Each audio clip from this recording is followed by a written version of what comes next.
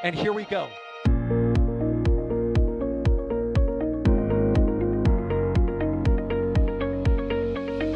have liftoff. Propulsion continues to be normal. R68 chamber pressure looks good. Following up. Roger, roger, planet. Water towers fly! Yes! Echo down to nominal. Flight downside FD off. Bring in FD off. Off. It's orange! Orange 45! Oh my god! Decollage. Look at this! Put that in the big bag, 343 unfolds to go. Indeed. We rise together back to the moon and beyond. This methane would be igniting the flare, correct? Yikes. You dead? Sure. We don't need any more of these.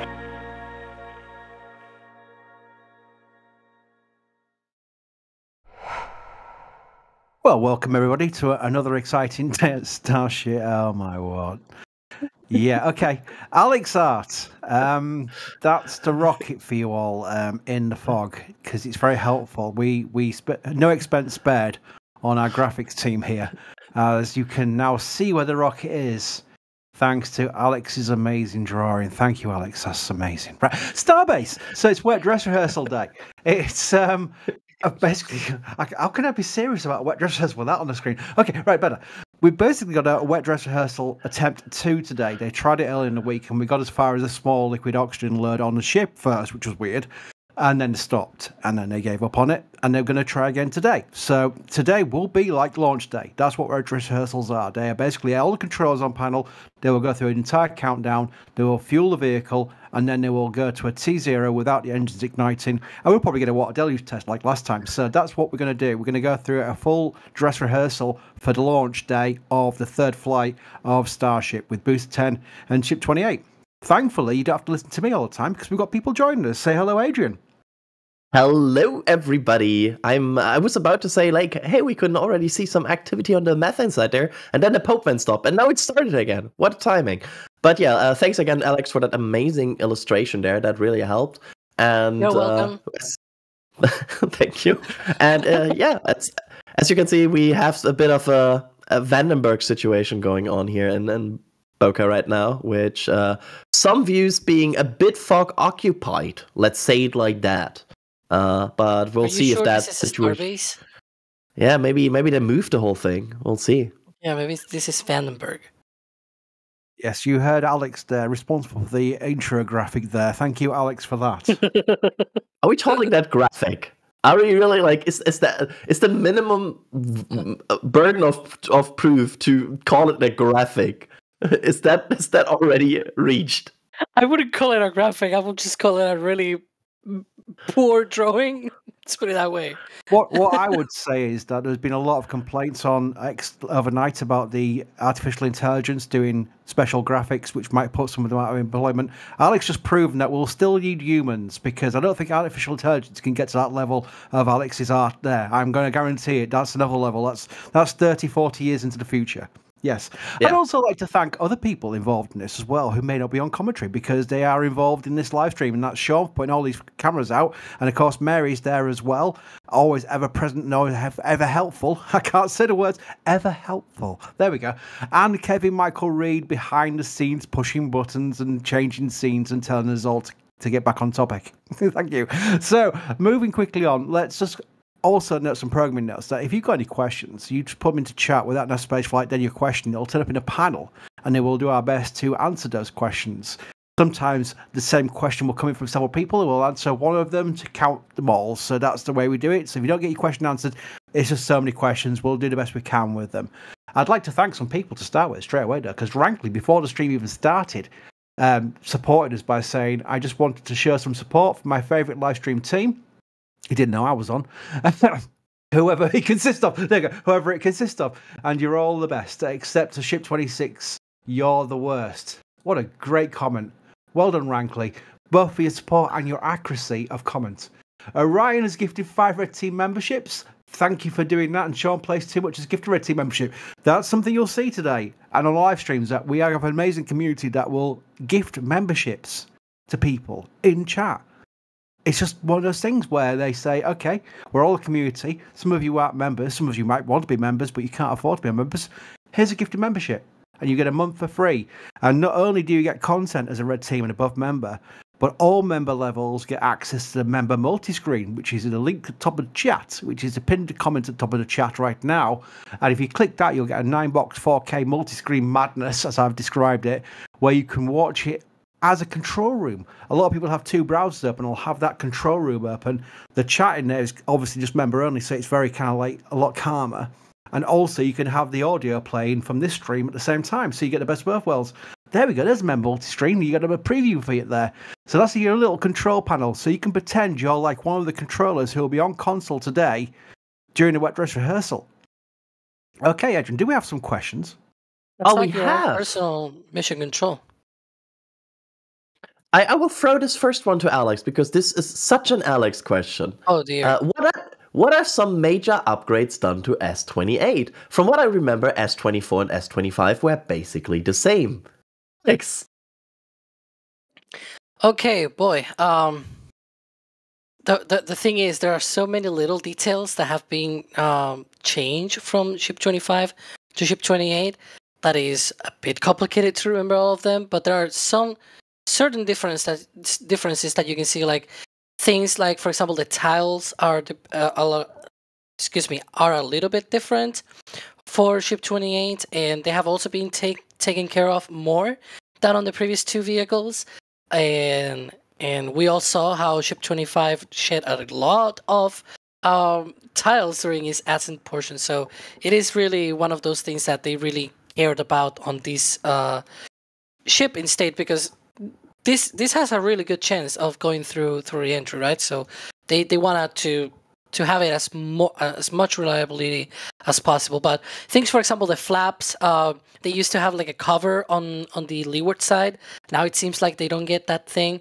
The vents on the tanks have changed as well. They have removed the cowbell vents that were present on the LOX tank, and they have instead actually added cowbell vents on the nose cone of the ship, which we don't know what it is for, but basically they are on the vents for the header tank. Why they put those vents there as cowbell vents, we don't really know, because they were already there before, but now they have modified them in that way for some reason. And apart from that, the ship used to have like one single Starlink antenna. I believe it was in the payload bay hatch. So not the door, but like the access hatch for people to get into the payload bay. That's where it used to be. And I believe now it is 4 upgraded antennas that they have located on the nose cone of the ship. Another difference as well, I guess, is while ship 24 and ship 25 had a payload bay section and a payload bay door, it was welded shut. This is the first ship that is going into full stack configuration, and it has an actual payload bay, an actual payload bay door, and it is not welded shut. So that is an important differentiator here, because I believe Elon said that they want to test the door and they want to test the pest dispenser while in that coast phase in space. So those are some of the major things. Again, there are other little details here and there that have changed as well, but those are some of the things. As to what else they may have changed to solve the issues on Flight 2, we really don't know. There are some indicators that they seem to have modified some of the plumbing on the aft section, maybe to dump the liquid oxygen a little bit safer. But boy, it could be for a whole different thing. Like there are some theories about what it could be for. But yeah, there's some other things that we have seen on the ship that may be to sort of alleviate the whole issue with the second flight. And Booster 10 is actually a little bit more or less like Booster 9 in terms of the structures. I know they didn't ask, but just in case. But for example, the common dome is the elliptical dome, the one that is flatter than the previous ones that they were building. The aft dome and the forward dome, they are the same, but the common dome, the one in between the tanks, that is the flat version. They have also changed the Starlink antennas. They have added reinforcements here and there. The hot staging ring is slightly different. It's overall the same, just slight differences between the previous one and this one. So yeah, it's just slight differences here and there, but my guess is that these were done for a reason, right? So I guess they are better than the previous stack, and so that's the important thing, that they get better rather than worse. There we go. What a short and very like quick answer to this question. And I mean, that was thank you. Yes. we're literally making a video about this as we speak. So like, it's gonna take a very long video to explain all of these changes. Adrian, maybe you could give us an update on where we stand for the people joining, because we're having people join all the time, as you would expect, with the live stream going out. People will eventually catch up. So maybe we could do a quick status update. Yeah, let's summarize, I guess, where we are here. So why do we think it's a wet dress rehearsal? Well, we have Mary, and Mary was informed about an evacuation. So she was told to leave the village, which means that the village is part of the potential danger zone for today's test, which always indicates a higher propellant load. And we also got a SpaceX tweet a few days earlier that confirms they are going for a flight light-like rehearsal, which is wet dress rehearsal.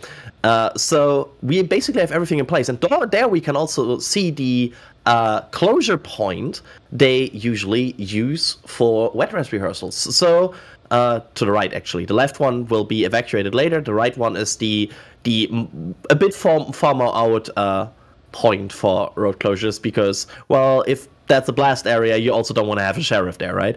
So yeah, everything's in place here for wet dress rehearsal today. We are looking at the first signs of that. We see the tank farm spooling up, and if everything moves ahead or so, we are probably talking about a T0 around noonish, like a simulated T0 around noonish, but we will have to see how the evening develops, of course.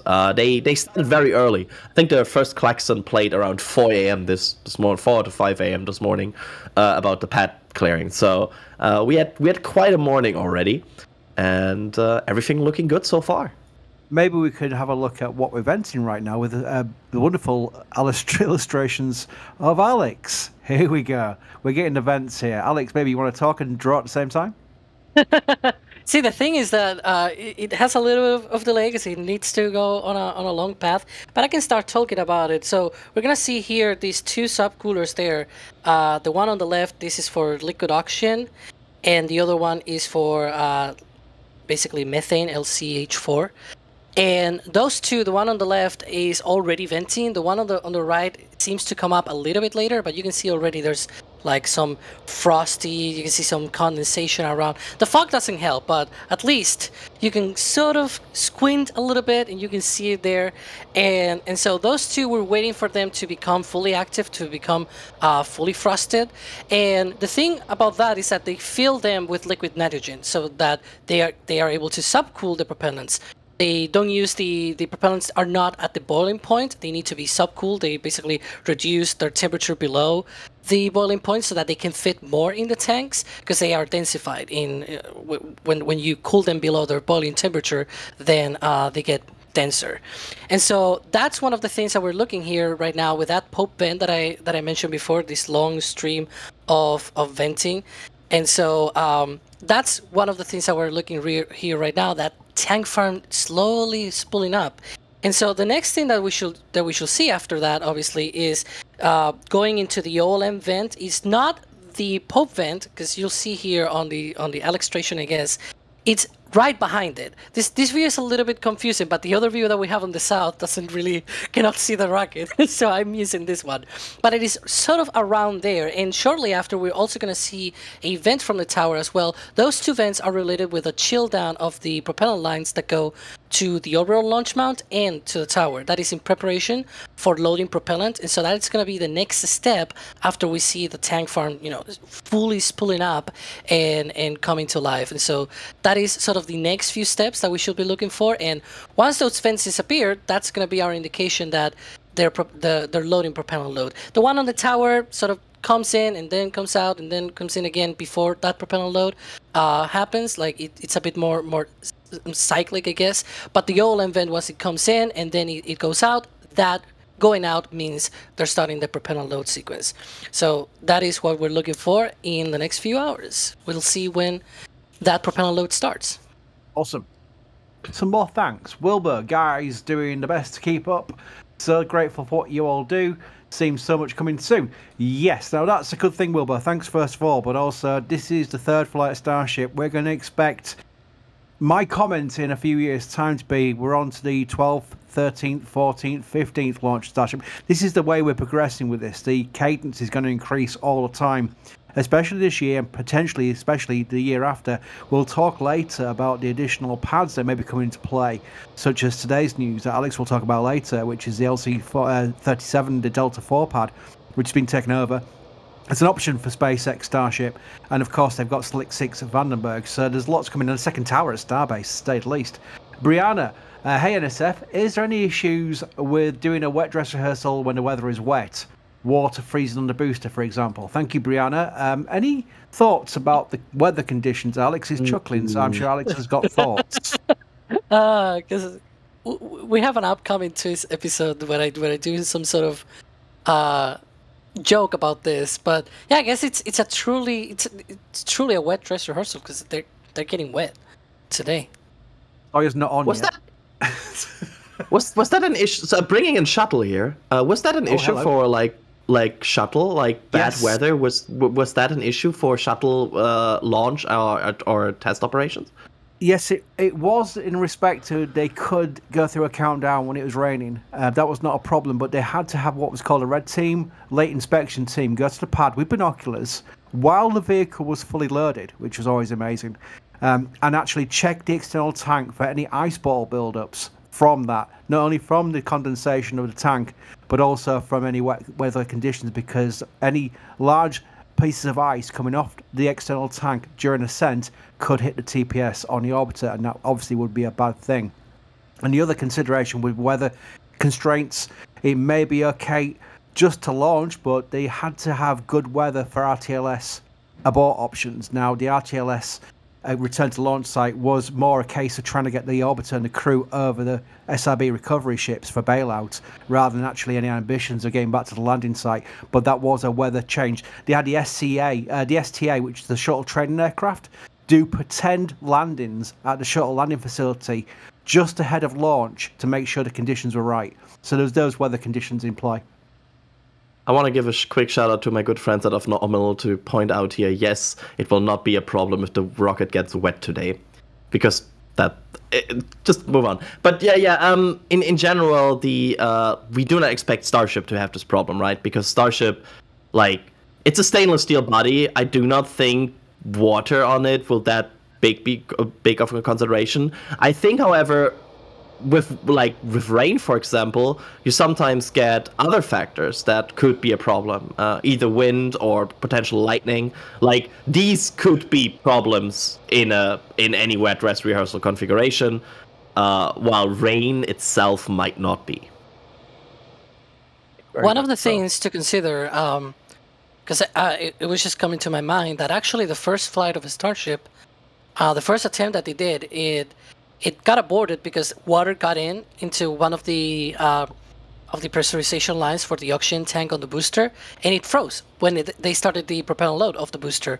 And so they had to detank and abort the launch, obviously, and go out there and fix the valve, because the valve basically got water in, and it was just it got stuck on the pressurization system. So it is true that it shouldn't affect, but the rocket needs to be also built with that in mind, right? That, if something for whatever reason fails and some valve gets stuck due to the water, then that's a problem. So the rocket needs to be built so that doesn't happen. Very good. Oh, there's some nice big events there in view, in enhanced view. That's very nice. Alex, which vents are those? I believe that's the methane subcoolers. Very good. I think so, because it kind of looks like them. But I don't know, because it's very zoomed in. Yeah. Yeah. Oh, this is trailer, right? So yeah, it should be the methane subcoolers. Very nice. And just to point out, some of the white sometimes things you see on these subcoolers might be insulation. For example, on the left thing, on the left you see, oh, the pipe is white. That has to be ice. No, that's insulation. That's but there are also sometimes ice on that. So it's more a matter of seeing the progression going on than just looking for white spots. That's that's just something that you have to always have to have a mind here with the subcoolers. I'm not sure why they are not fully insulated. At some point, just SpaceX just decided, okay, that's enough insulation, I guess. So. More thanks. Again, Curtis Green, these are names I recognise every single time. Gifted Red Team member. We've got lots of new members thanks to these people. RC Horseman gifted 5 Red Team memberships. Glenn Griffiths gifted 1 Red Team membership. The Nerdy One gifted 5 Red Team memberships. Again, I tend to sound monotonous when I read these off. We get so many of them. That's why I just read off a list, because there's so many of them coming in live. It's just amazing support and appreciated. And I always want to make sure those people are recognised in chat, because they are helping people who may be massive fans of the channel just to get a membership for a month for free with no obligation, and they get extra content and extra access to things such as the multi-screen and what have you. So very much appreciated. Thank you. Andrew asks another vent question. The cowbell vents are on these so that we can see the heifer gun missing in the fog, and you can see where she is. Starship Wrangling. You know what? I was reading that off before reading it through. Thank you, Andrew. It's worth reading out though. Larry asks the elephant in a room question. When do you think Starship will launch? Oh? Oh. Hang on. Are you looking at the same thing that I'm looking at, Adrian? Yeah, it's a tower vent, right? It's the tower and the OLM vent. Both have begun already. That's so early. Yeah, that's a good thing. That's actually the thing that I was talking about that we should see next, and we're seeing it next. I would have not expected this before like 10:30 local time. At the earliest. This seems early. Like, this is fast. Yeah. Right, based on this event we're seeing now, when do you think's the earliest we'll start seeing propellet? Before 11, like somewhere around like 10:45, maybe a bit earlier. About Central Time for even the benefit before of everyone that. in chat. 10:30. Yeah, Central, all Central time.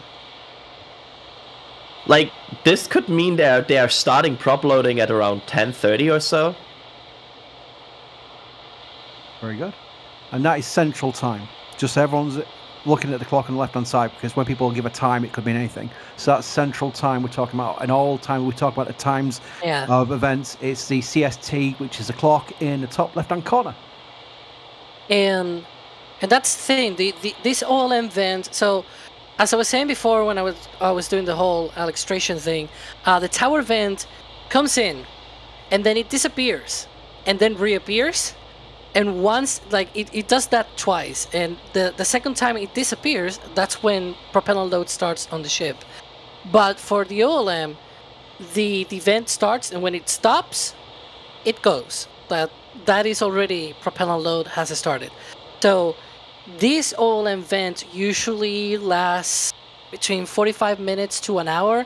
I believe last time it took a little bit longer, but today they are going a little bit fast. So I wouldn't be surprised if it actually went the lower end. That's why I was saying that it may even be well before 11 a.m. So yeah, it could be 10:30, 10:45 a.m. Alex. For propellant load. Alex? Mm-hmm. When do you think Starship will launch? Okay, that kind of prediction I cannot get. Have a guess. Have a guess. Somewhere in March. Somewhere in... All right, I'm going to give a date. I don't care. Adrian, when do you think Starship will launch? I will go this as I tend to do very statistically, and if I go from about the... Like, if I look at the wet dress rehearsal timing for the second flight, and look at the flight date for the second flight, like, that's how I would approach this, right? Because that's the only data point we have here. The wet dress rehearsal number 1 was on October 24th for the second flight, and it flew 24 days later. So going from there, we would be 3 weeks and 3 days away, right? And so it would be around the 11th of March. And based on everything we know, based on the whole Elon 3 weeks tweet and everything, I think that's a quite realistic target. Also, it's a Monday, which always helps for making it a bit of a more reasonable prediction. So I'm gonna say 11th of March for the first attempt. I'm going to say March the 12th, and I'm going to say I'm also broken because I think that might be a world record super chat ever on any of our streams ever. Wilbur Tiberius Baggins, £480 Wow. super chat. Now that breaks the $500 limit somehow, because I think $500 was the maximum I've ever seen, and that breaks it because it's pound sterling. That is crazy, Wilbur. Wilbur, you need to get in touch with me via DM, PM, Pony Express, whatever. I'm going to make sure you get an L2 lifetime because you've just spent far more than you've earned about 4 of them. So please get in touch with me privately. I'll try myself. I'll try and find you. And I'll give you a little bit more than this because it deserves more than just reading out on chat. I don't think I've ever seen anything like that before. I've often thought how much it would make a difference to get my UK state pension this June. Want a job, no salary, Baggins. That's crazy. Honestly, I didn't think that was possible for a start. I thought maybe they'd limit the currency exchange to the limit of the $5, but obviously you found a way around it. So that's going on there. But Wilbur, get in touch with me, and I'll do some extra things for you. You'll get some extra things for that because that is crazy. That's almost too much. Can I say that? Yeah, I can say that. It is too much. Yeah, crazy. I'm speechless. I'm literally like, wow. Yeah, back to questions. You know when Jack gets broken because he sees supers coming in, I'm like, my Yorkshire accent doesn't sound like it, but I think you definitely did break me there. That's amazing. Thank you. Zach became a Red Team member. By the way, that is amazing, but everybody is absolutely helping because it doesn't matter if you do a membership or even just in and liking a video. It all counts. I would hate for YouTube in general, especially not us, we wouldn't do it, but YouTube in general to turn into a kind of like tier system. Like I've got questions in the queue here ready to be asked during this stream, which will just come from random people. No super chats or anything like that. I will always do that, and we'll always make sure that everyone's appreciated because it is a numbers game. There's 6,500 people in here right now. I'd rather have 6,500 people than just a member-only stream with like 500 people in it, because it wouldn't be right. So I always want to get it across. If you're like a non-member in chat who's subscribed and just talking in chat, you're just as valued. And it is so important to understand I mean that, because it's easy to say it, but I do mean it. Right, moving on. Zach has become a Red Team member. It sounds disingenuous when I start reading out people who are supporters, but you know what I mean? I really do mean that. Somewhat off topic. How many launches a year did the FAA say Starship could make from starbase? I forget. That's from Techran. That is 5, isn't it, Alex? Can you repeat it, please? How many? I was actually typing a...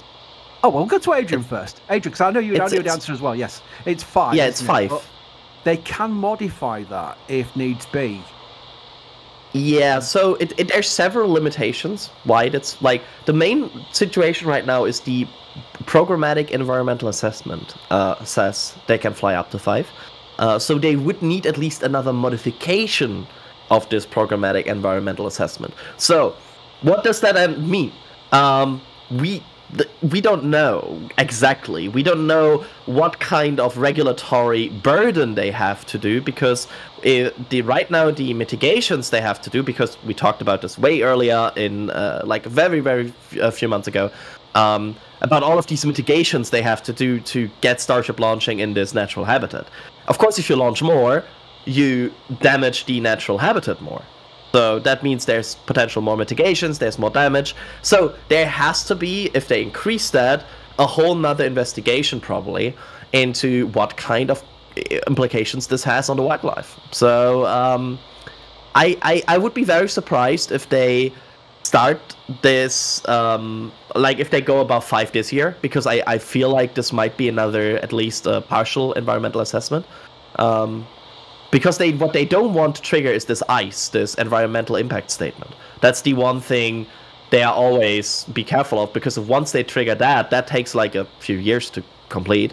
So you really want to like kind of go around that and just modify as you go instead of rolling everything out all at once. But yeah, in theory, they could go more than 5. They just need this modification of the environmental assessment.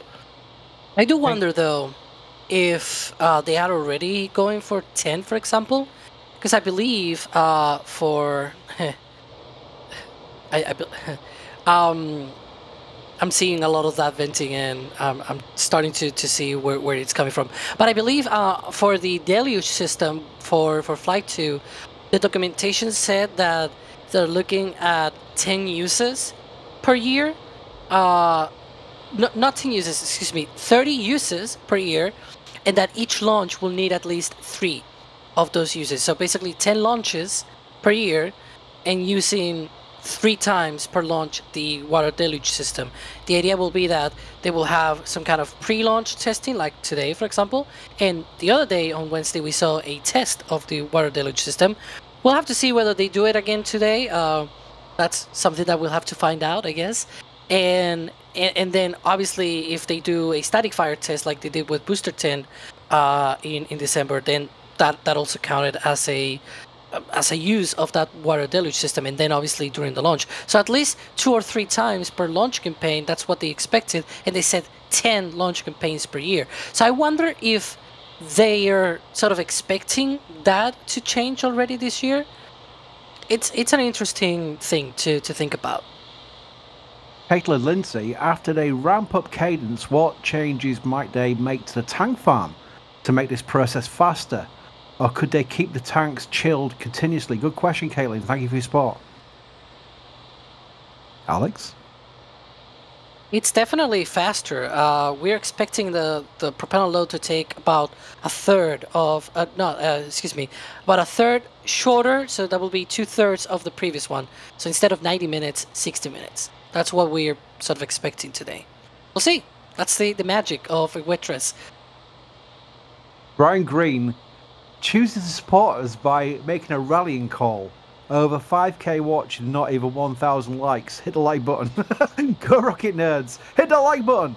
Go NSF. Go Starship. That's what he wrote. It's not me. It sounds like it's me talking there, doesn't it? It's not. That is literally what Brian has sent there. Thank you very much for your support and rallying call. In fact, let me just, the way likes work, it's actually free just to hit a like. It really is like a few seconds of your day. And it does help the YouTube algorithm overlords, wherever they may live at Google. Mr. Few Woolwolf. seconds? Well, maybe even you talk about maybe me, because I'm like, where's my mouse? Move it over, click the plus thing, go back. Yes, that may be me. Most people could do it in about a second. Yeah, there we go. Okay. Mr. One Wolfie has gifted 5 team memberships. Thank you for your support.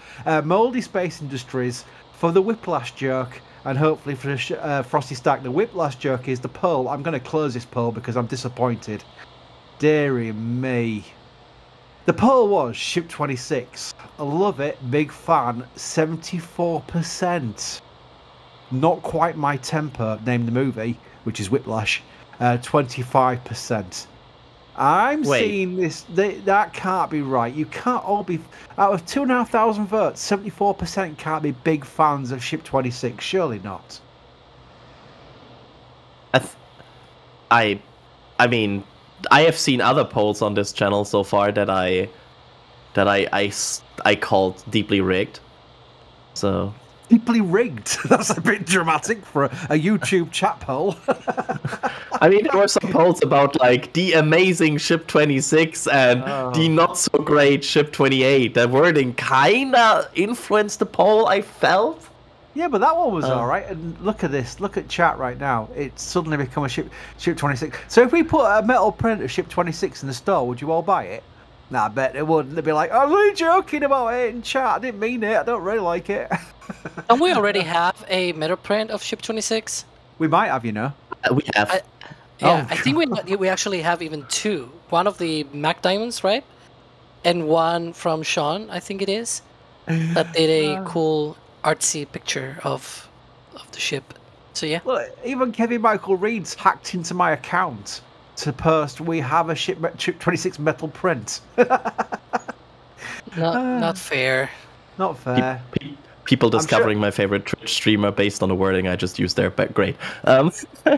I'm sure Adrian is finding a link to that print, and if we sell one, I will stand in correct. I will sit corrected because I think there's a little bit of cheekiness going on there with the sudden love for Ship 26. We even have two. I will link both. We have one with the static fire, and one with the sunset. So there you go. Both linked in chat. There we go. Very good. Brian Green, after that question, after the point, in fact, actually gifted 5 tier memberships. Thank you very much, as did John Dopnicker. These are people I recognise every single time. Every single stream.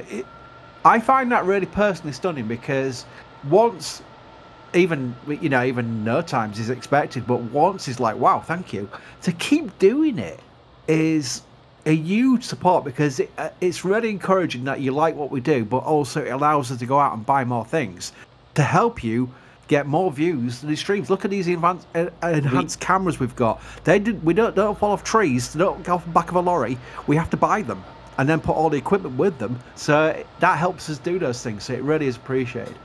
We have a few updates here.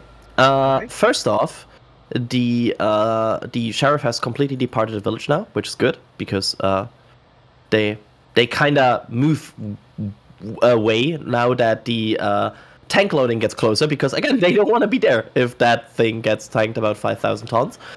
So that's good. That's a good sign. Like usually an empty roadblock would be bad, right? No, they're still there. They're just at the roadblock that is further down, where they are still raiding and they still have the road closed. It's just that the whole village has been evacuated at the there's the new roadblock here. That's the current roadblock, so they are even further away right now. That's the first update. And the second is we see frost all over the place. We see frost on the subcoolers. We see frost on basically everything we want to see here. And Alex, correct me, except the rocket.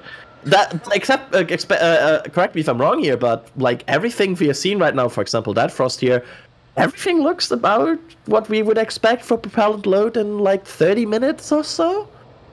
Yeah, hopefully between 30 to 45 minutes, it should be coming up soon.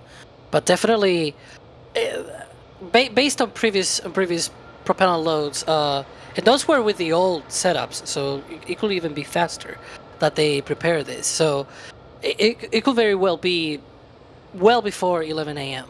That's what we're expecting. That works for me. Nick actually... You can see a little bit more frost there. Look at that. Nick actually got something from the store. When you buy something from the store, you get the option to put a message in there as well, which we'll read out on stream while we're on stream. So Nick has done that. And a really cool thing as well, they're saying, keep up the amazing work, NSF. Grabbing some birthday goodies for a friend who's a long-time NSF fan and watches SBL every day. Please could you wish Ollie a belated happy birthday? Best wishes from the UK. Happy birthday, Ollie! Everyone's go on, happy Adrian, birthday. Alex. Happy birthday. Sorry. That's all right. Yeah, that's great. Thank you. And I hope he appreciates what he gets because our store's amazing. So I'm sure he'll be very happy with the belated birthday gifts there. John Dopner's back again. Wow. I'm going to say launch date March 18th, the day I start my new job. Oh, congratulations on your new job, John. Did I give my guess? I can't remember if I gave my guess. Yes, you gave. Oh, there we go. Thank you very much. Yeah, I'm hopeful. I'm hopeful that they're going to have this vehicle at readiness. The Wet Dress Rehearsal is a massive step towards that. There will be more D-stacks to come. We know that. We expect that. But the way this path, this processing flows, we used to call it during the space shuttle days, is going, I do believe they'll be ready by the time the FAA come back and approve. The key for me is the FAA saying if they'll approve this flight or if they'll, in confidence, approve several flights pending no anomalies on IFT3, IFT4, etc. That's what my hope is. I'm hoping the FAA will be at a stance where they'll say, provided everything goes well, you're good to launch X amount of missions. That then will be game on, because they've got the vehicles for it. Yeah, and also that's a thing that a lot of people confuse, I think, sometimes, because there's two things that need to happen before a flight. It can happen on the regulatory side. One, they need to close the mishap investigation, and 2, they need to modify the launch license. These are 2 separate processes from each other.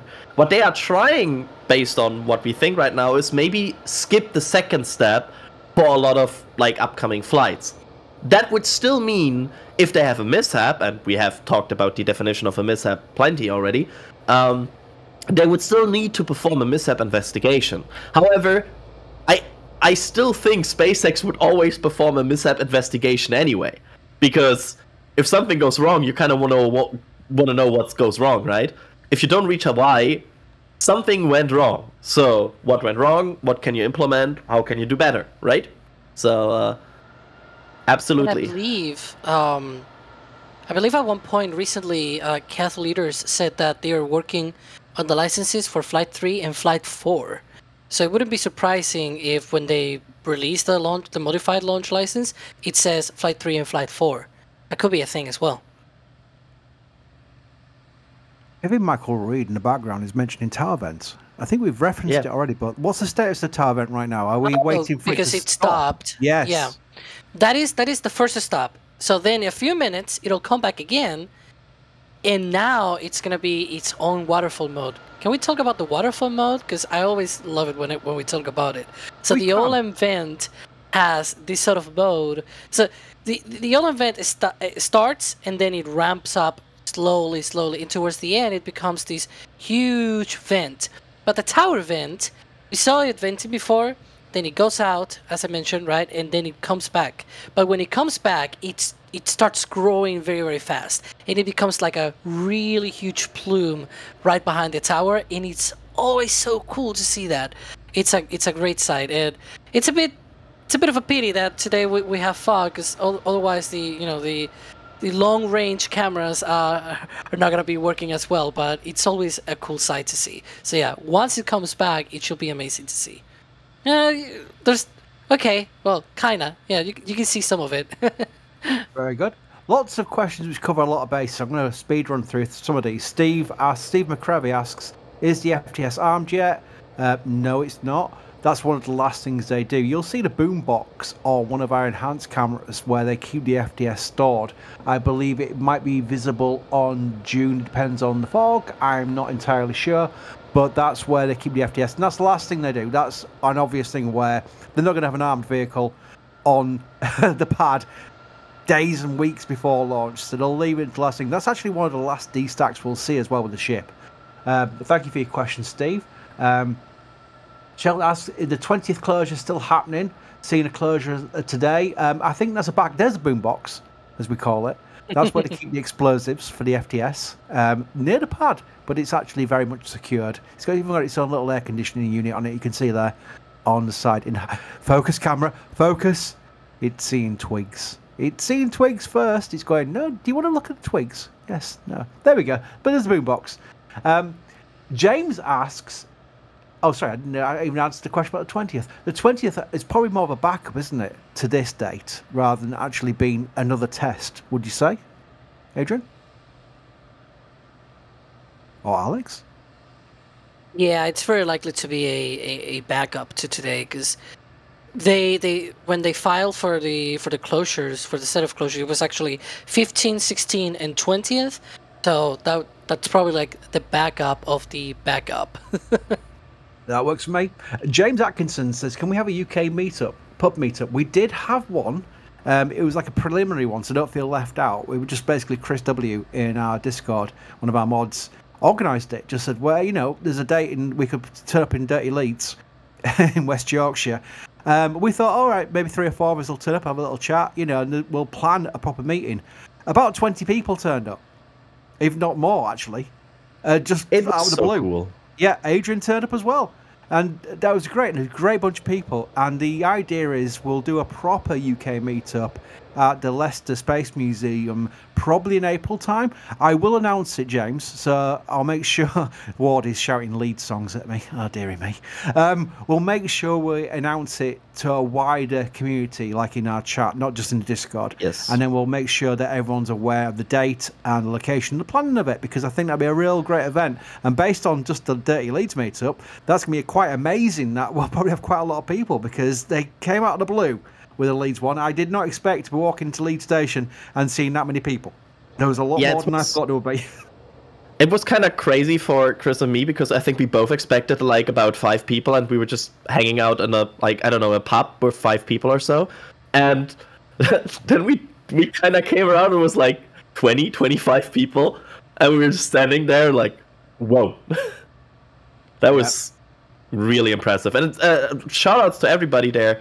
Everybody was so positive, so nice to interact with, such great people to have a conversation with. That was like the best thing about it. Like, it was just such a fun time. Absolutely agree. Ninja asks, would SpaceX use Starlink simulator to test a pest dispenser while in orbit instead of risking a real satellite, like the same dimensions and weight? So we're talking about a mass simulator Starlink in the pest dispenser. I don't think we're going to see that on this flight for a start, but maybe on a future flight. What do you think, Alex? Yeah, a simulator could probably be launched, especially now that they're doing still the suborbital trajectory thingy. The problem is when they launch a real satellite, they need authorization from the FCC, from the Federal Communications Commission, to be able to operate it. So it's not something that they have to take lightly. They actually need a permit to be able to operate that satellite in orbit. And so far we haven't seen that. And so it's probably going to be coming soon, but we'll see. Even Elon has said that they don't expect Starship to launch actual Starlink satellites until later this year, and that's probably Elon time. So I will say that's probably a 2025 thing. Absolutely. And by the way, the UK meetup, that was just in reference to the UK meetup. We will be having, and we do actually do, lots of Space Coast meetups. We'll have a Starbase meetup. We'll have lots of meetups planned. So that was just relevant to the UK side. But I think our Rusties, where our fleet cam is based, is a very popular meetup place when there's a number of NSF people on the Space Coast for a launch. It's nice to have a cool meal before going to see the rocket launch, which I want to do myself. So I will be at one of those in the near future, all being well. Jim Latz, when you hear the vent is early and run over to your tablet wide-eyed really, thanks NSF team for nurturing the nerd within.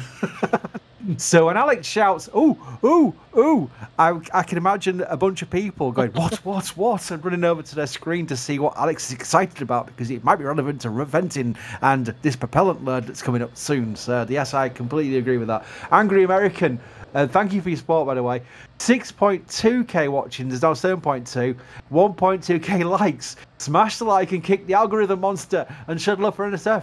Thank you very much, Angry American. Jax asks, what's the difference between the DSS and FireX? Alex? Yeah, so it's because of the differences. So when it talks about the DSS, is the detonation suppression system. So basically it's the system that they have in place to avoid basically what we saw with Booster 7, that they had the sort of little explosion underneath of the OLM. That's the actual thing that fires up when we see that sort of misty water coming out from the bottom.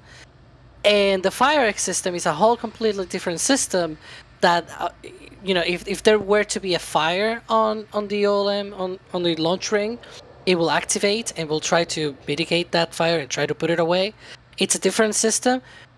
And the thing is, they have similar connections, I believe, and at the beginning a lot of people were confused because there were like labels saying at the same time detonation suppression system and FireX, and so it's like there were the same thing with 2 different labels for 2 different systems, and so that is sort of the case. I still call it the FireX, to be fair, just like people call it the thrust plug to the aft cap on the booster. It's technically the aft cap, not the thrust plug. And I believe there were, like, IFT is not even a thing officially. It's a Starship flight test. Like, people do that all the time. It's just for convenience. Everyone talks about it that way, so everyone just says it that way. So, yeah, that's the difference, that the FireX is the thing that actually removes the whole fire suppression, basically, and then the detonation suppression system is the one that we see with the misty water coming out before the engines ignite. Not the water deluge, but the one above. underneath of the laundry. So yeah. And just to give you a quick status update here, where we are in what we expect to be a full wet dress rehearsal of the third Starship Flight Stack. The tank farm is already spooled up. We already see the lines to the ship and the booster being chilled down in preparation for propellant loading. And right now, we do expect propellant loading to commence in, 20, 30 minutes from now, somewhere in that range. But we might not be that far away from propellant loading here anymore. I'm reading out questions from chat, but also I've got to thank the support we're getting, which is again crazy, and it's always crazy, and I can't get it across enough because of my accents and mannerisms. I just don't sound like a jack, where it really shows our appreciation. But trust me, we appreciate it so much. We're getting so much of it as well every single time. I'm always going to read out the names because it's very important to recognize these people. Michael became a Red Team member. Thank you very much, Michael. I'm going to try and speedrun some of these. Tim Moore became a PadRep member. So you'll have access, because all member levels get access to the multi-screen. Thank you so much. Apocalypse Cow, Danger Moo, as I call him, has gifted 5 Red Team memberships. Moldy Space Industries has gifted 5 Red Team memberships. This is where my voice goes. Revhead gifted 5 Red Team memberships. I told you. We've got Ang, 15, who became a PadRep member. Methane Man, or Methane Man, depends where you come from, gifted 5 Red Team memberships. Charles, Googly, just did a $50 super chat with no message. Just, here's $50. Where in life does someone just hand you $50? That is crazy. Thank you so much for your amazing support. Tyler the store message. Plan on putting these on a jacket and make a SpaceX jacket with these Dragon patches and Axiom patches if they're available for purchase. Right, our patches, obviously, we design our own patches, and that's why we can sell them. But I believe you can go to a SpaceX store and buy actual official SpaceX merch on things like Dragon. So I think that would be your ultimate goal for that jacket plan you have, which sounds very cool, by the way. Well done. Joe Dog McKeel says, my bet for Elon's target launch day is March 10, 2024. That is the 69th day of the year. Yes, a very Elon thing that would be. Jax Oliver, shout out to my wife, who I love for watching with me. Oh, that's amazing. Jax and wife. Hello. Sorry it took a while to get to your thing there because we've got such a massive queue of questions here. But yeah, if you're still listening, which I'm sure you are because we've not got to the business end of this yet, that is so cool. You've obviously got a very nice wife there. Watched rockets with you. Josh Zero. Food for thought, Starship launches has a fireworks shoot off as it ascends. That's very Elon as well, isn't it? Remember before the first launch, they had the laser show on the, I think it was the Mega Bay, the first Mega Bay, because they build so many production site buildings there, you can't keep up. But they had a laser show, and the laser show guy actually saw us live streaming what he was showing, and he put the NSF logo on the Mega Bay, which I thought was so cool. And he was in chat saying, watch this, watch this. That was an amazing pre-IFT1 event. Tyler, thank you for your support. Again, you've actually got more things from the start. I never read out the same question. Contribution for Lens Windshield Wiper Fund. Floor perspective. Yes. Thank you. We have got lots of tricks we do, but sometimes it's just such weather conditions down there. It's not like in the brochure, is it? I say that to Julia and Max about the Florida weather sometimes. That's not how they do Florida TV adverts over here for the tourism adverts on TV. It's blue skies all the time. What's all this rainy conditions and storms?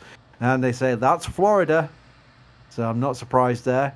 Anonymous, which is a way of not putting your name but doing a store message. So thank you for your support. You didn't even want your name out. You put, thanks so much for all these great reporting over the years. Well, thank you so much because that's important to me. We started as a news site. 2005 is when I started it. Just as a news site with a forum. And we didn't get to a YouTube channel until about 4 years ago. And that was thanks to Mary, who was on our forum, posting her amazing photographs and clips into our forum. And they were so popular because they're amazing, and it's still amazing, as you know, that people were downloading, hotlinking. Our service couldn't cope. So we asked Mary, can we put these clips on YouTube instead so that YouTube hosts them? And that way we don't break our forum. And that's how the YouTube channel started. It was a relief valve for the forum. Not some, we've got some master plan about a YouTube channel here. Never was that. And then 4 years later, we're at 926,000 subscribers. That is not absolutely a bonkers to me. I can only thank the amazing team we've got involved with NSF for making it happen, because trust me, I am just the guy who started the site. You've got to, if you're anyone like me, you want to start something, make sure you surround yourself with clever people, because that's the way it'll work. And that's the only reason why I can say this is working, is because we've got an amazing team behind everything we do. So many messages here. I'm just going to go through as many as I can. Jeffro, another regular. He's got his own chatbot command. Is that regular? Jeff, thank you for gifting a Red Team membership. Roddy's become a Red Team member. Thank you very much. Jamie has upgraded to a launch director level, which is massive. Matthew has a store message and puts moo. Moo to Thank you too. Matthew. Yes, Matthew thought, oh, I get a chance to actually put a message in with my purchase. I know what I'll do. I'll put moo. Oh, winky SNS face. merch. Hello, there we McGregor. go. What's going on? There's been already 3 Raptor test fires today. McGregor Live, trust me, it's the world's most active rocket engine test site in the world. And McGregor Live, it shows in the left-hand side the tests they've had during the day. If you go on McGregor Live later in the day, you'll see like 6 tests have happened already. So always pop in and just check in, because the chances are when you pop in, there's going to be an engine firing up. Just the way it works there. It's an amazing place. And also, if you're a bit weird like me and you like herd dynamics, because I like horses, watch the cows in the middle. The middle screen, the cows, the herd dynamics are amazing. How many there's cows? About 100 cows there, yeah. There's several little groups with one big herd. And you'll see them moving across. And they're all planned. It's all very synchronized, as herd dynamics is. We've got full screen cows. I didn't expect that. Well, there's a tripod stand in the background. The fun thing about the McGregor cows is they used to stampede during testing because they were scared of the engines. Now it's all been bred out of them. The calves have grown up around the mothers, not panicking about engine testing. It's been bred out of them. So that's how it all works. And they just don't care now. You can see a raptor firing. And these cows there, that raptor could fire up on that tripod stand right now. And those cows would not move. They would not stop grazing. They'd be like, oh, another engine test. I'm used to it now. Very cool. Wilbur, who did that massive super chat earlier, has become a flight engineer, which is our highest level of membership.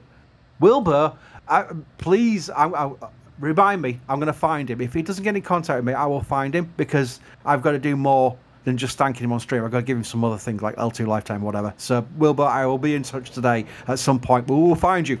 We will find you. I sound like him out of Taken. What's his name? Liam Nielsen. I will find you. Not watched. Amazing support. Have you watched that movie, Adrian?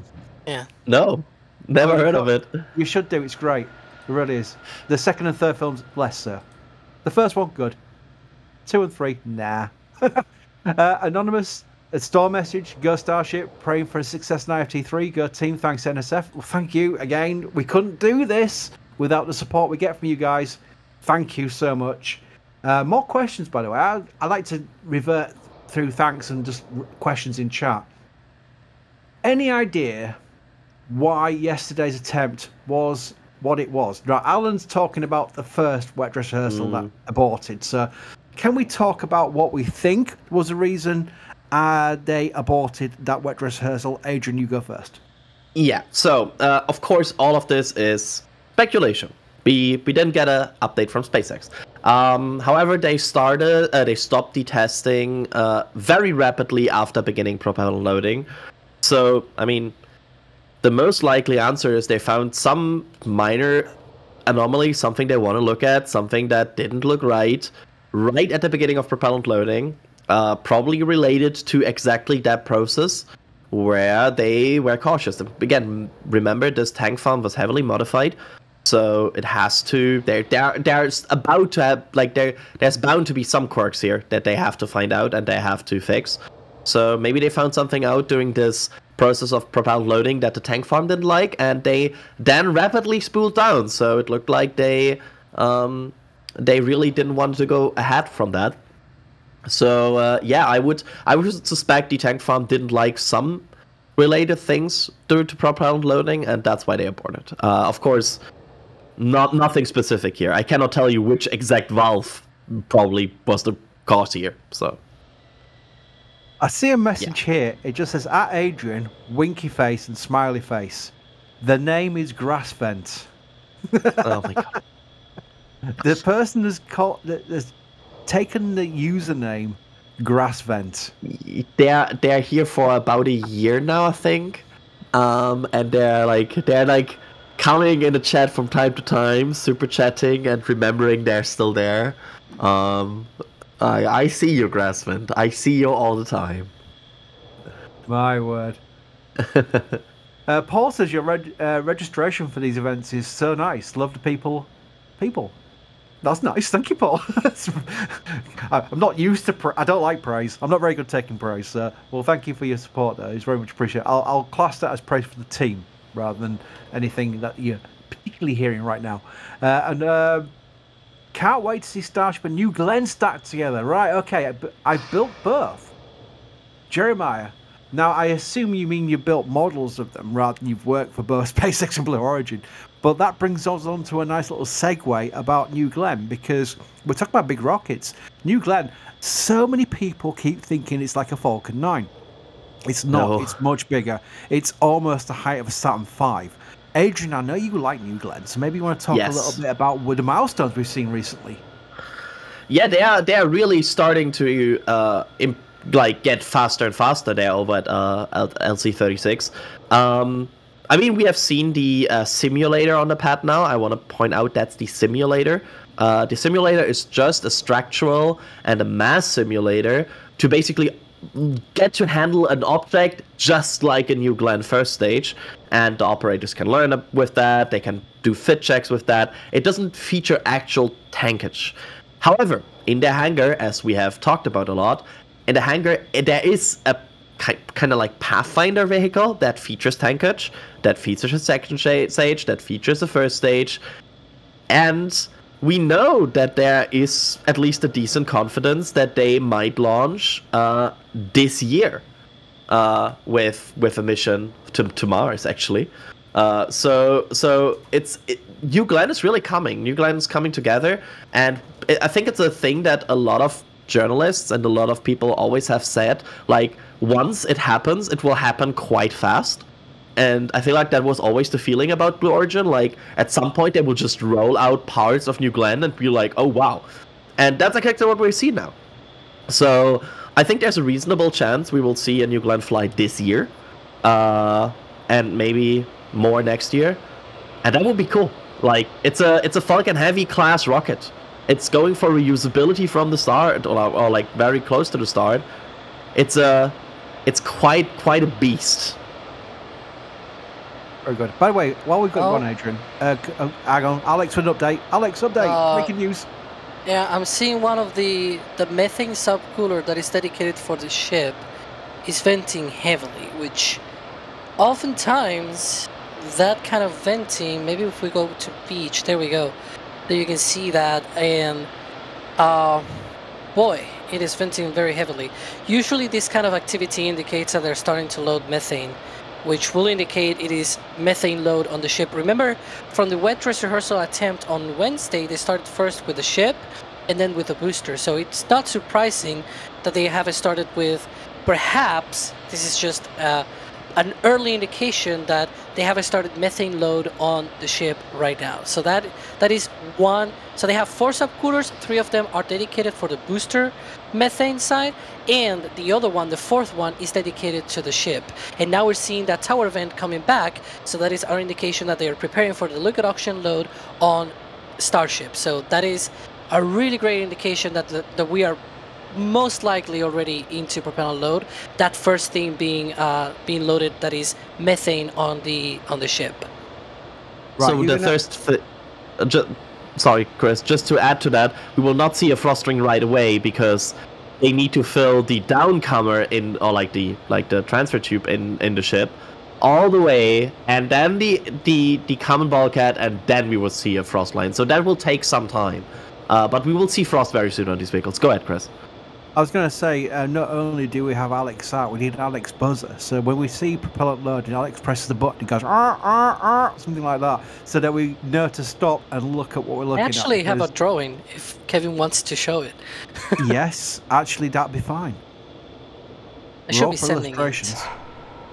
I feel like the moment where somebody at NSF decided we want to give There you go. Alex the ability to draw, that was a good one. How neat is Alex's writing though? If that was me, Yeah. if that was Chris art, it'd be like a 3-year-old scribbled on the screen. I cannot write like this even on a non-digital version. Yes, sure, same, yeah. Like it looks like a toddler when I write. It does. Really. Oh, I spent too many times on the keyboard these days. I just can't write. You know, when you have to write on like a document for like yeah. you know relevant to your own life and stuff. You write it. You look, who's the 3-year-old writing on this paper? Yeah, it's me. Oh dear.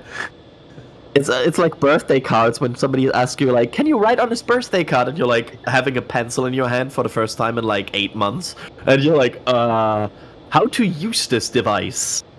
Yes. Which end? Oh yes, that end. The pointy end down in this case. There we go.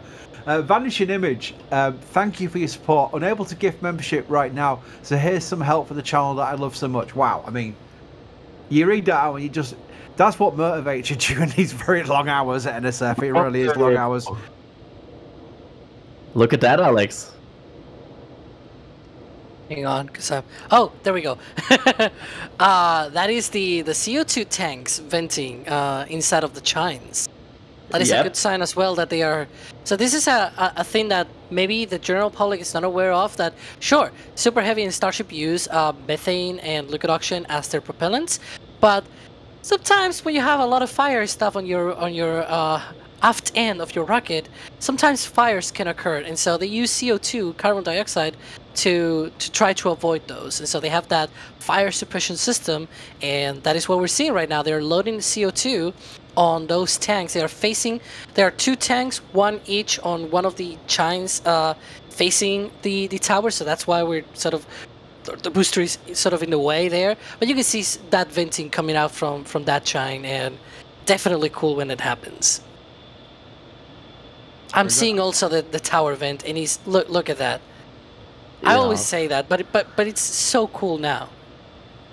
Even with a fog. I mean, it's quite cool. Yes, that's the thing here. Literally, yeah, I know. We are funny here. It's even nicer with the big US flag that's on the. Look at that time in there. That's wonderful. The big US flag that's displayed on the tower.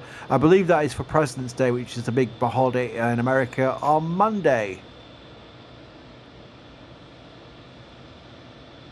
I didn't know that, by the way, that there was a holiday on Monday. That's interesting.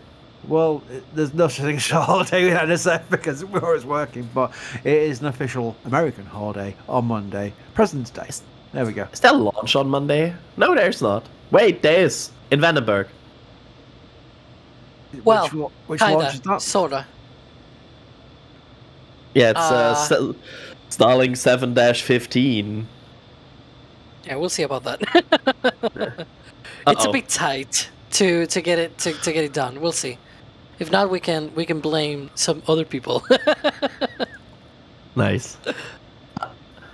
But we should get very close here to a frost ring, right? Like I also see the, like we should be relatively close. I'm trying to look for the OLM vent, but everything is foggy, so right now it's super complicated to look for it. Yeah, like we don't know if the booster prop loading has begun because we cannot see the OLM vent because the methane subcooler vent is in front of it. You know, now that they have dedicated subcoolers for the booster, if they start venting, that'll be our cue, because at least we'll know that they haven't started loading methane on the booster. But lots is a bit hard. Yeah, liquid oxygen will be a bit harder. Even the frost will be harder to look for because it's at the bottom, and that's where all of the fog is located. Like you will not be able to see it until it actually see. Look. Thanks. It's more like don't see because we cannot see it. But yeah, welcome to abandoned base, I guess. Spot the tower vent. Well, you can see the tower vent. You can just not see the pad vent. Oh, maybe we can see the tower vent here and the pad vent here. Nope, we can't. Also fogged out. It's a funny game. I think I can see the. I don't know, on 11. I see the OLM vent, but there's also a lot of fog. There we go. Look at that. It looks like it is on waterfall mode. You can see right behind it. But there's venting from everywhere. So I can understand. Right, Adrian, question I had about 15 minutes ago for you. Ray asks, are you planning to bring this back for Hot Stage Design as stickers? It's the brooch and the subject of stickers. I don't think we're doing stickers, are we, for this one? So regarding stickers, there's some challenges we have regarding them, regarding some logistics and chain things. That's why we don't have a sticker for this one so far. We are aware. We saw your feedback. We are aware of that. It will not be a matter that we will resolve in days. It will probably take a bit longer, but we are aware that you want stickers back, and we are working our best to bring them back. But I cannot give you like they will be back in a week or so. It's a complicated situation, and we'll get there. Is that a good answer? Yes, it is. Rick has done a massive $100 tip with a tongue twister, I do believe. Methane man cameras have methane man cameras have cameras. Their cameras everywhere. Thank you, Rick. Very much appreciate your support and trying to catch my mouth out, which you did successfully. Brian Green, all hail Mary, Queen of Boca Chica. Agreed. Well said. Thank you, Brian. I hope Mary's listening and appreciates that, because every time I mention Mary, do it now, chat. Do Mary's command. All praise Mary, because Mary is the reason we're doing this. Literally. There's no two ways about that. That's not, be nice. No, it's true. This is the reason we've got this live stream right now. It all goes back to Mary. And here goes chat. There we go. Chat's going crazy every time. Very much appreciated, and I'm sure Mary appreciates it as well. Matthew Dallas gifted 5 red members. Tyler Edmark has become a PadRap member. Austin sent a tip. Love the content of the channel. You are also awesome for providing much content to us all. Also, congrats on 126,000 subscribers. That still catches me out as well. That's gone up quite a lot recently with Starship back on the pad. What's Adrian's favourite squirrel? Would also love Jack in a kayak in a kilt. Oh my goodness. There's some demands there. Adrian, can you explain the squirrel thing first of all? It's a word that Germans can't say. Then say it. Please say it. What's the word again, Adrian? Skrill. Squirrel? It hurts. It hurts. It's really... I don't know why like, it conflicts with us, I guess. It's just the word we like. You would have problems saying the German word for squirrel. Yeah, to be fair, there's many a German football team that I struggle with. Borussia Mönchengladbach, I think. You mean Borussia Mönchengladbach? Yeah, that's easy. Exactly. There we go. Yeah. That's easy. No, it's not easy. It's a lot of letters and a lot of work. Yeah. Anyway, swiftly moving on. Michelle says, thank you very much. Great job. Thank you for everything you do. Greetings from Poland. Thank you. Shall we do it? Sorry, moderators. Post in chat where you're watching from. And I'll try and speed read these out, because I know I'm just basically waiting for Alex to interrupt me with a proper load. But while we're here, let's do it. Let's post where you're from in chat. And I'll quickly read out some various ones. Oklahoma, Scotland, Germany, Arizona.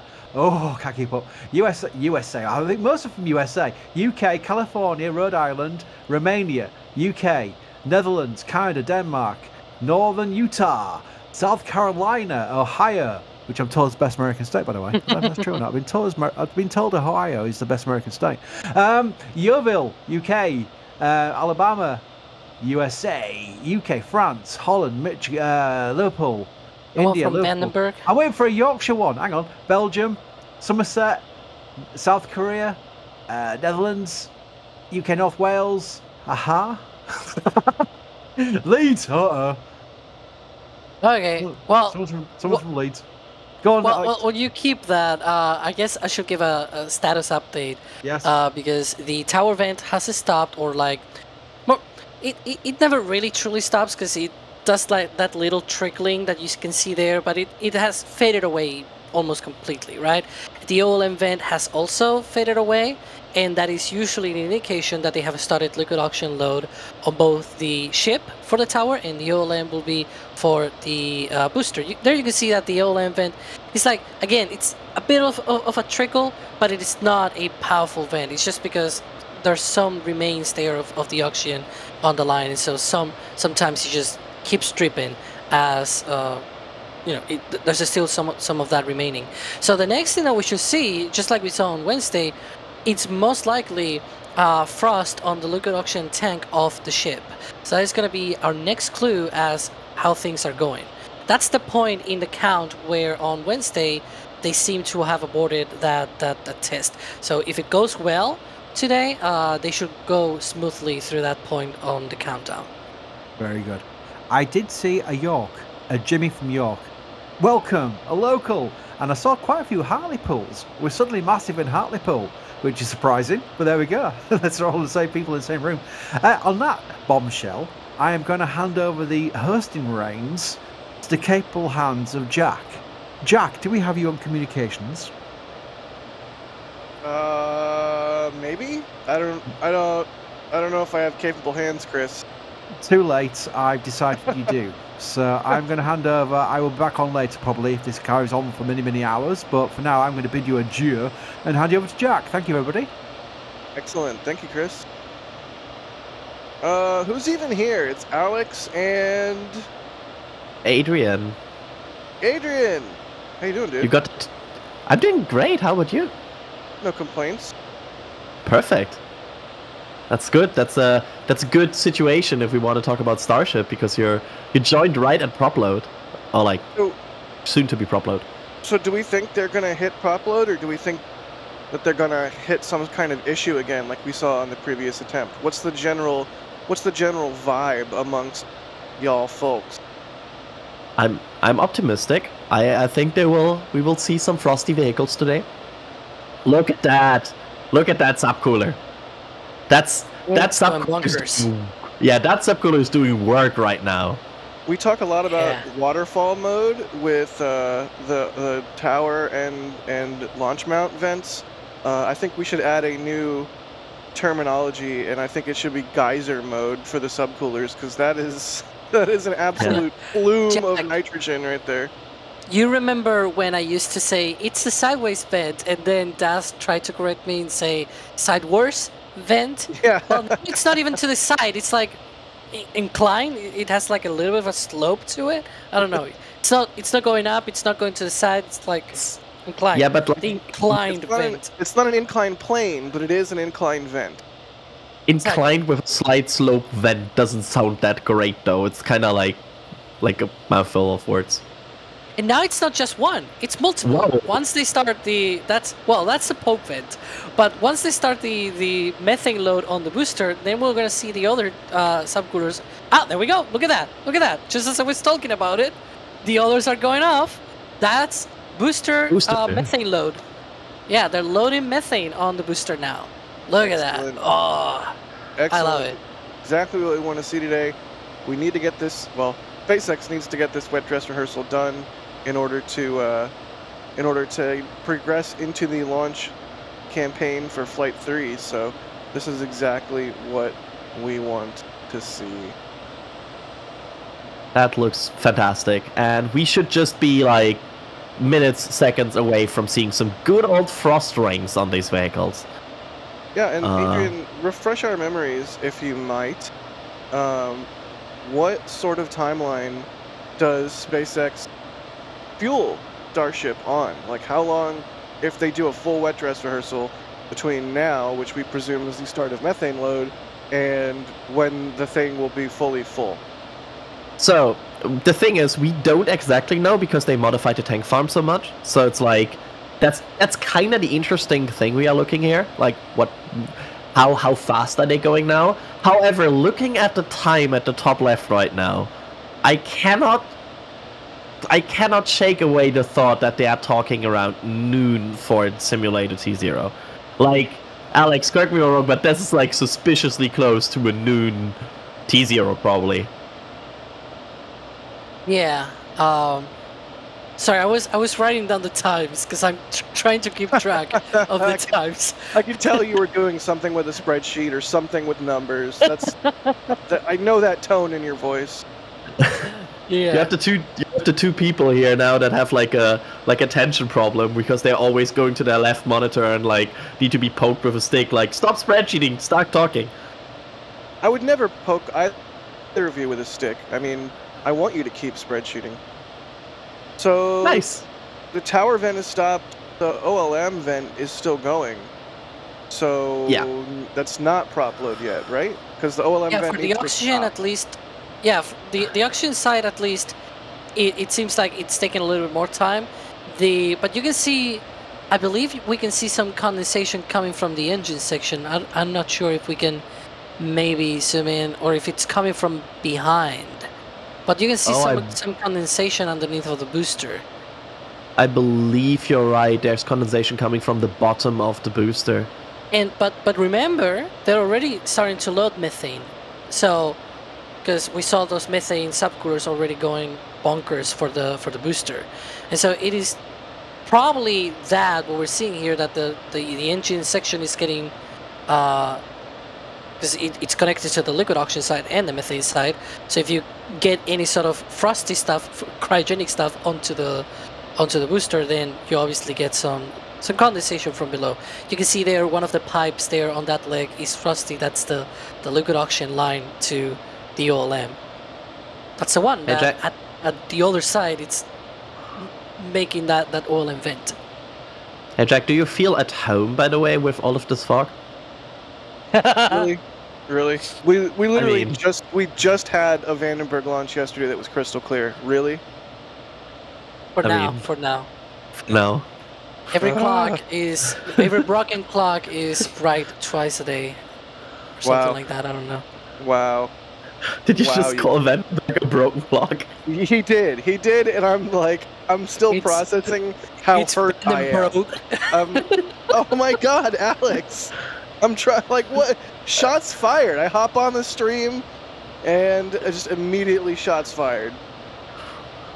Perfect. Look at these methane subcoolers. Yeah, nice segue. Very nice segue, Adrian. Keep it on the rails, sure. Let's cool it down. So subcoolers, huh? Wow. Great to have you here, Jack. Wow. Good deal. I think we're all super excited to see this full stack tested.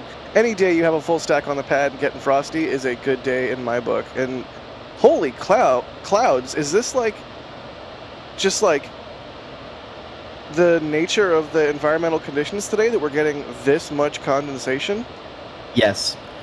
Usually if humidity is already being preferred by the fog, kinda, like if you have a situation where you already get a lot of fog, that already gives also... I think the pad vent has stopped? It has stopped. Then we should keep a very close eye on the bottom of the booster here, because the frost ring will start in that is quickly. 10:53, right? So I'm gonna write it down.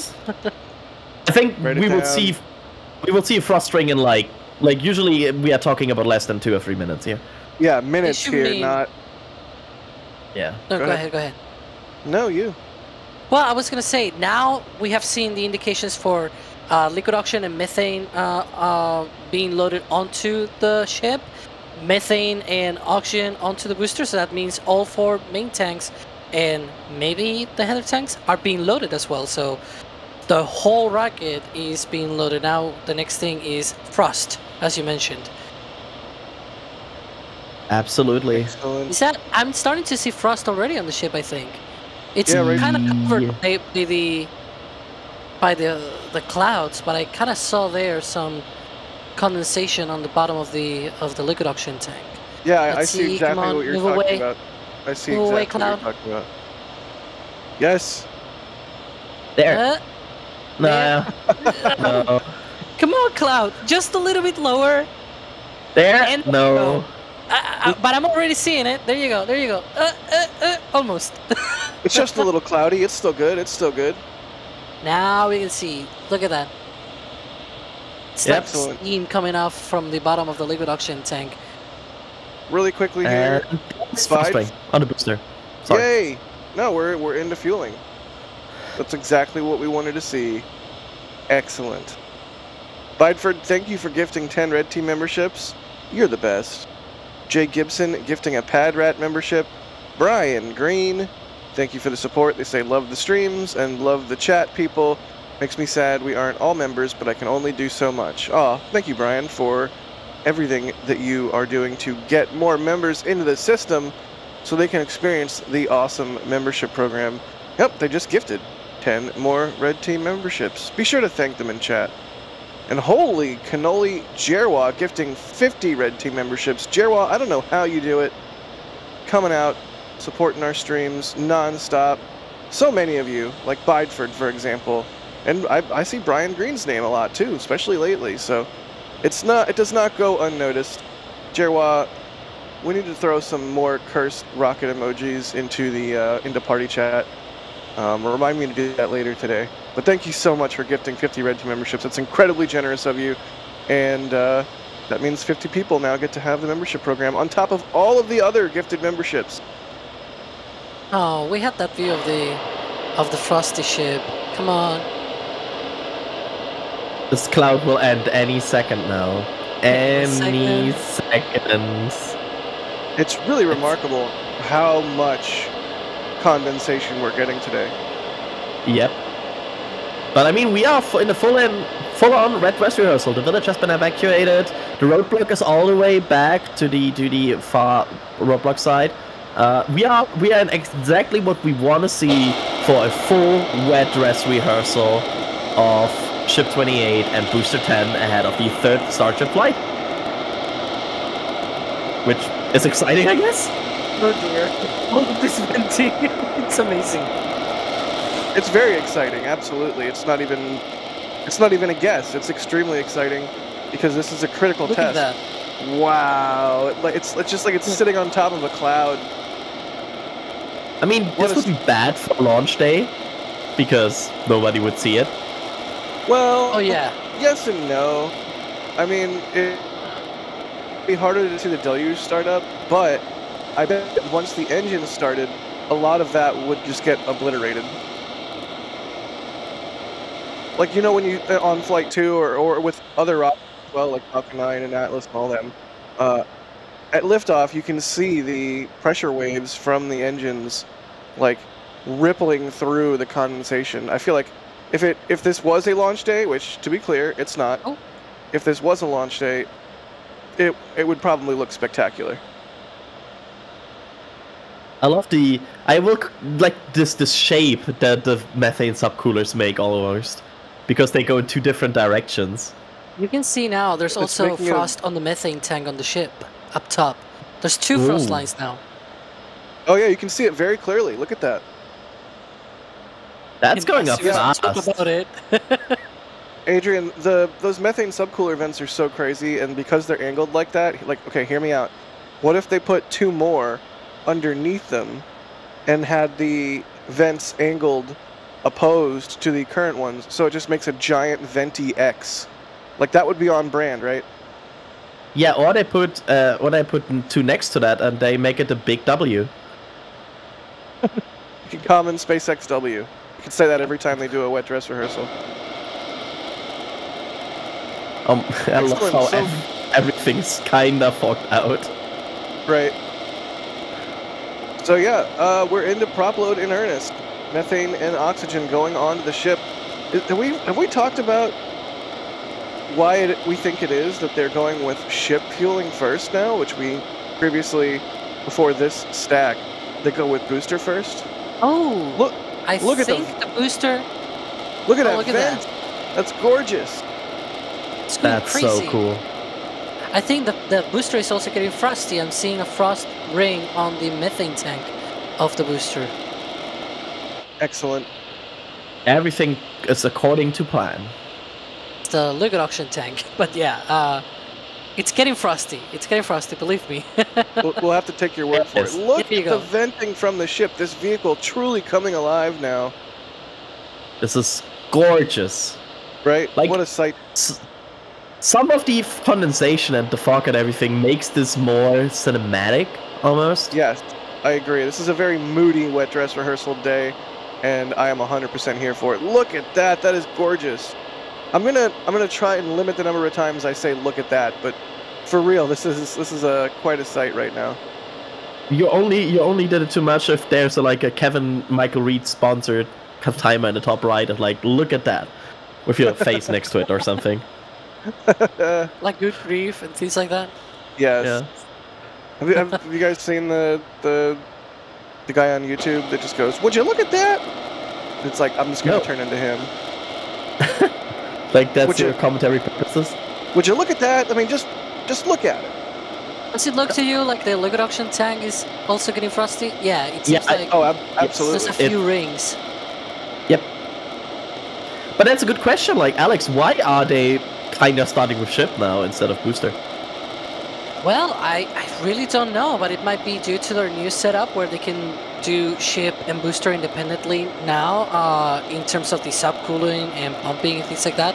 So they're probably trying to optimize the way that they load things on the vehicles. I'm not really sure.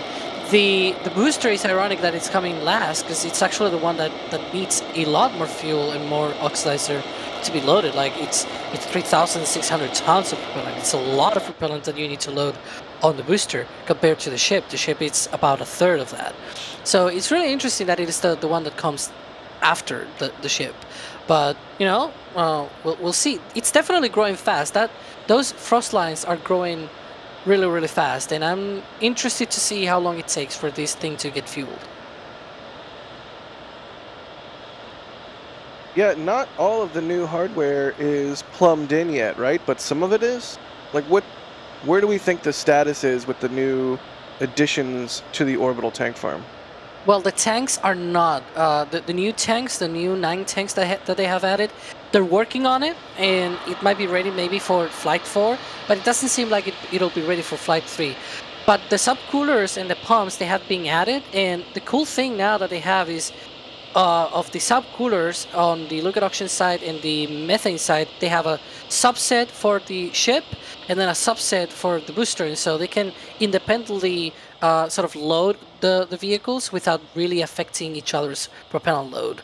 And so, because in the past we used to see that they started with a booster and the ship will come later, and at that point when they started the ship load, because they shared the same resources, the rate of propellant load on the booster will slow down at that point in the count, and it will take a lot longer to be able to be filled.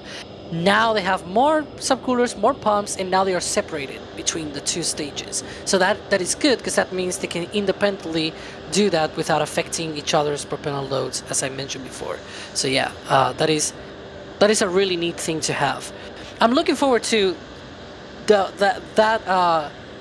that nose cone venting with the header tanks and the new cowbell vents. I'm really interested to see if we're going to see those venting. Right. We'll keep our eyes open. Frost rapidly rising on the ship and the booster. But really quick, we have a shop announcement from none other than Mr. Shop, Adrian. Adrian, what's the word? First off, I'm just Mr. 1/3 of shop. But yes, so our cool Flight 3 patch, right? Which is supposed to ship in March. Well, we got news this morning that our flight patch has been, in fact, delivered. And I think we have some pictures here of the patch, at people's hand here. So it will now, it's not yet in a process where it's already going out to people. That will take maybe Tuesday, Wednesday, somewhere in that range, because it will now go to our fulfillment of a warehouse, and from there out to go into it all. But here you go, the patch is in our hands now, and we hope to start deliveries as early as mid next week. There you can see the first, second, and third patch of NSF for every Starship flight here. So far, every of these 3 is in stock, although it gets a bit close with them now. And if you want to get them, go to shop.nasaspacer.com. We now have hopefully all of them in delivery mid next week. Who Who took those photos? I need to know who took the photos, because there's all 3 patches and a ruler. This is like the most organized product photo. Like, look at that. That's great. You can really get a sense of feel of if you have either of the 2 first patches, you can see how the third one stacks up. The ruler for who would I guess? Who makes an NSF organized pictures that probably has cool ideas? Okay, I was gonna say Pauline because she designed the patch, but I wasn't getting a super Pauline vibe there. So, based on your hint, I'm gonna say Das. That's in fact correct. Nice. Good stuff, Das. Of course he puts a ruler in frame. He's Das. Yeah, of course. So you have a proper size estimation. That totally makes sense. Excellent.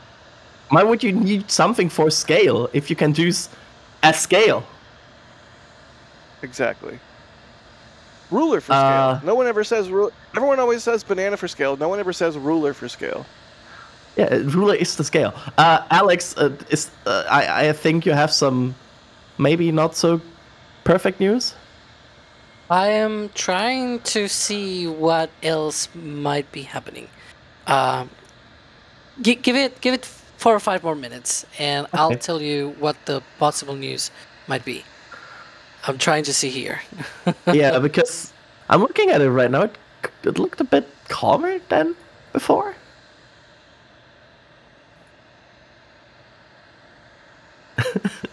We are getting more pictures with more measurement instruments on the patch. Jack, you're muted, by the way. All right, good. I'm glad I was muted because I've been rambling this whole time, and I was like, can they not hear me? No, they cannot hear me because I was muted. Yes, Kevin, can we, whenever you get a chance, can we get that most recent patch image from DOS on screen? It is too good. That is too good. So maybe a pause or maybe a hold. We'll have to see what happens next, but either way, we're hanging out, answering your questions, thanking you for the support, and making fun patch jokes in our back channel. At some point we will. Oh my gosh, there's another one.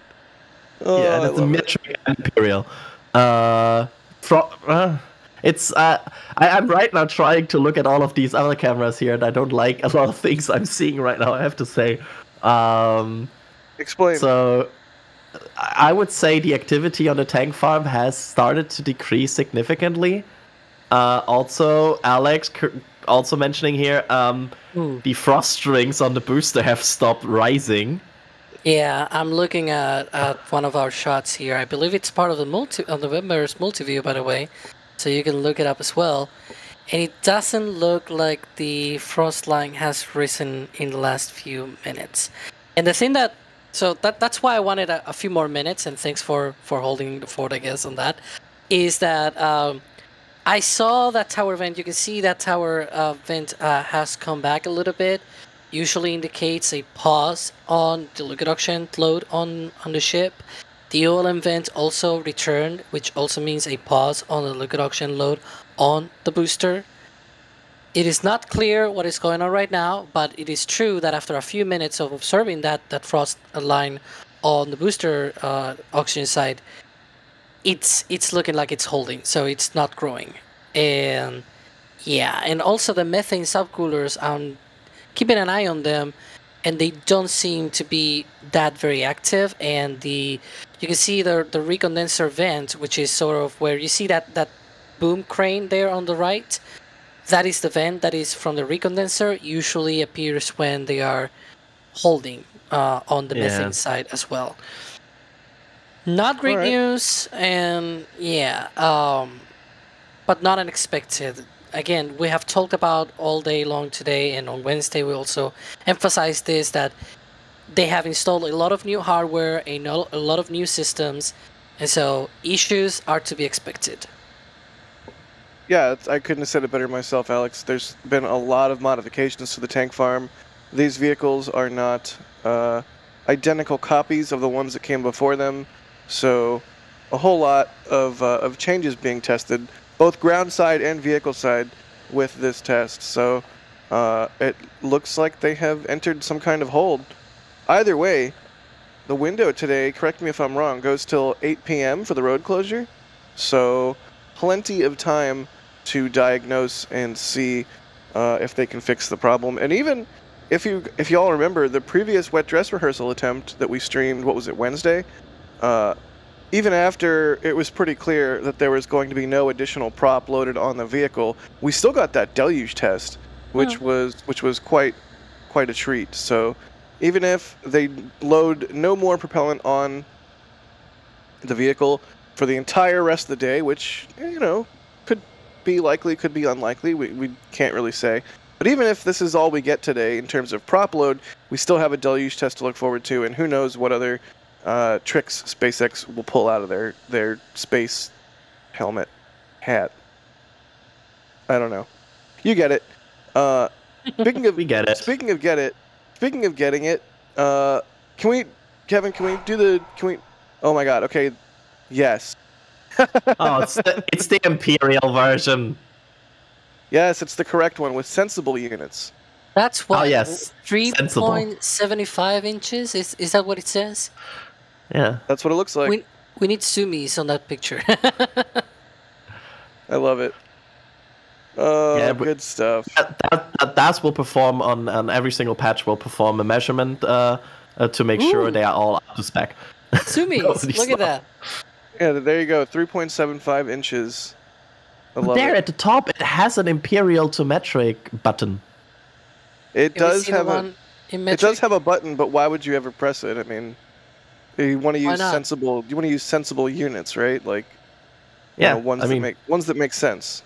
Jack, you should know you that can- buttons are there to be pressed. That's true. More buttons, more better. I want to press the red one. Like the problem with red buttons is I always want to press them. Yeah, that's true. And there we go. In metric. 95.25. Well, I mean, it is not entirely. So If you go ahead. That's cheating. It's not entirely touching.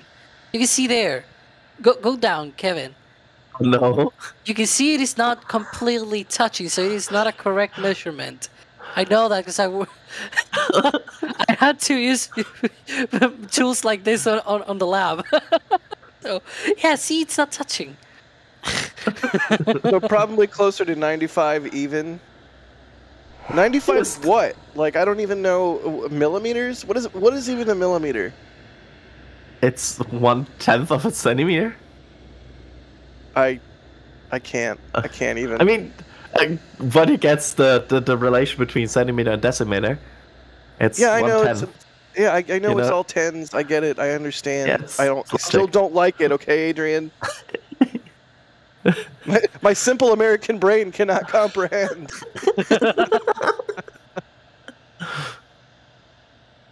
John O'Neill, thank you for becoming a Capcom member. You get Discord access with Capcom membership, so pop into Discord and say, hey, Mr. Muskrat, thank you for the super chat. They say, just chilling, watching NSF and eating wings.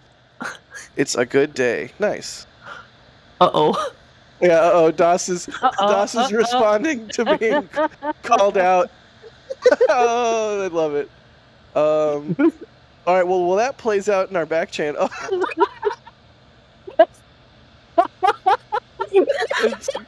Chat has no idea what we're talking about right now, but Das uploaded a picture of the patch in the caliper, but it's like it's just being utterly squashed by the caliper, right? Or micrometer? I don't even know what the proper term is.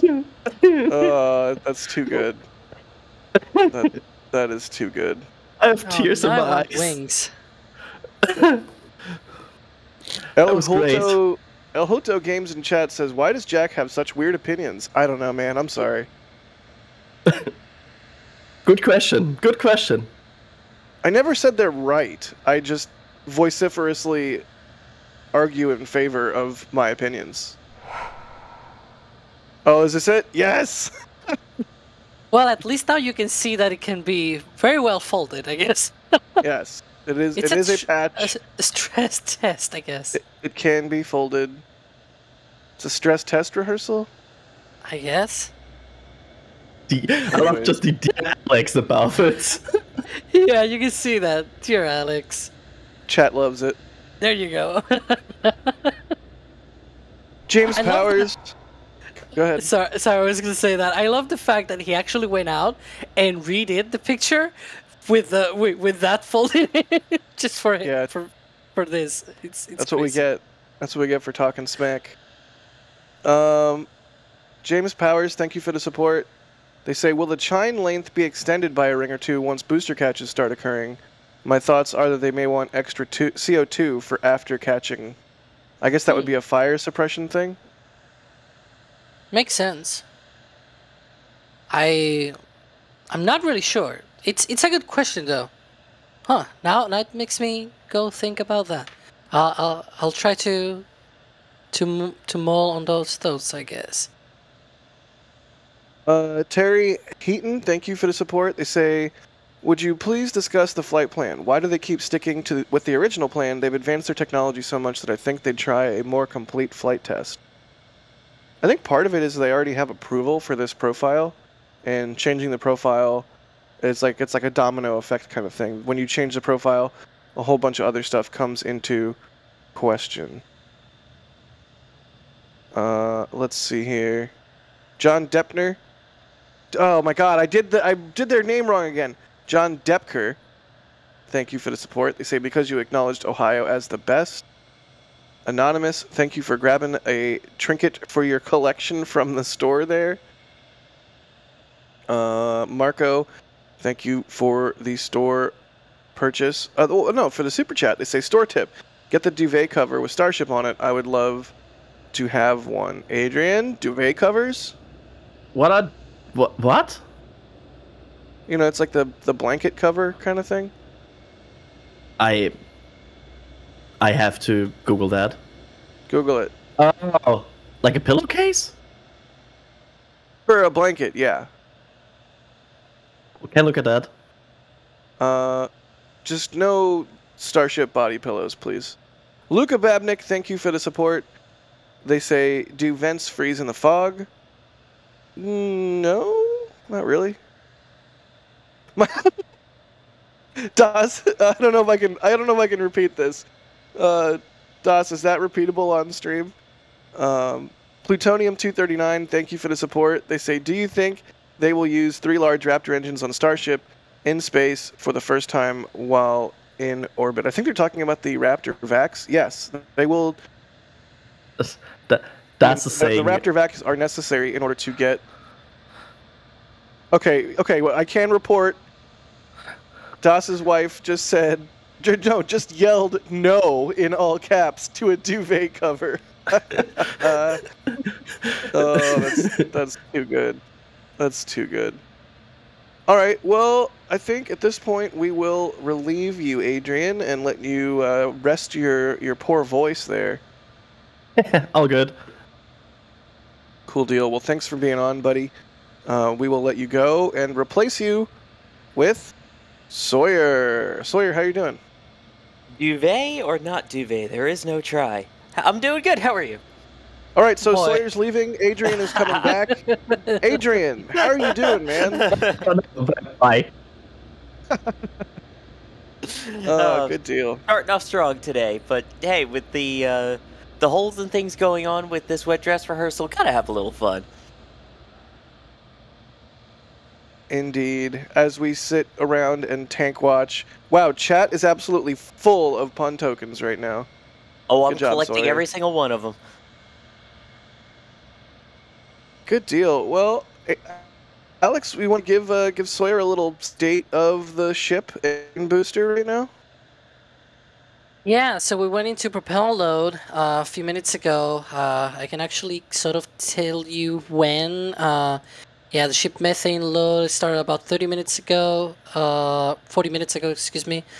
And the booster lux load started about 25 minutes or so.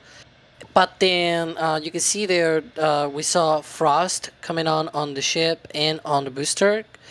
And this is pretty much where we are right now. It hasn't grown any further. There was a apparent hold about a few minutes ago, about 10 minutes or so. And so far, we haven't seen any return of the frost line, like the frost line growing again.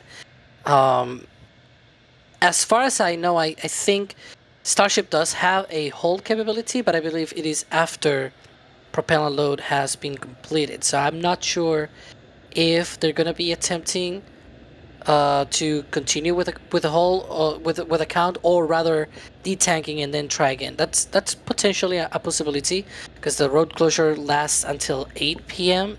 Central, and we are right now 11:20 a.m. Central. So there's plenty of time to try again. The question will then be down to commodities, for example, whether they have the liquid nitrogen needed to run the subcoolers and things like that, the liquid oxygen and liquid methane to be able to go for another run. So yeah, it's all down to that. And also, I guess the third reason to maybe try or not to try, I guess, is whatever cost this hold in account, right? If they can fix it in time, then that could be a reason to retry again today, of course.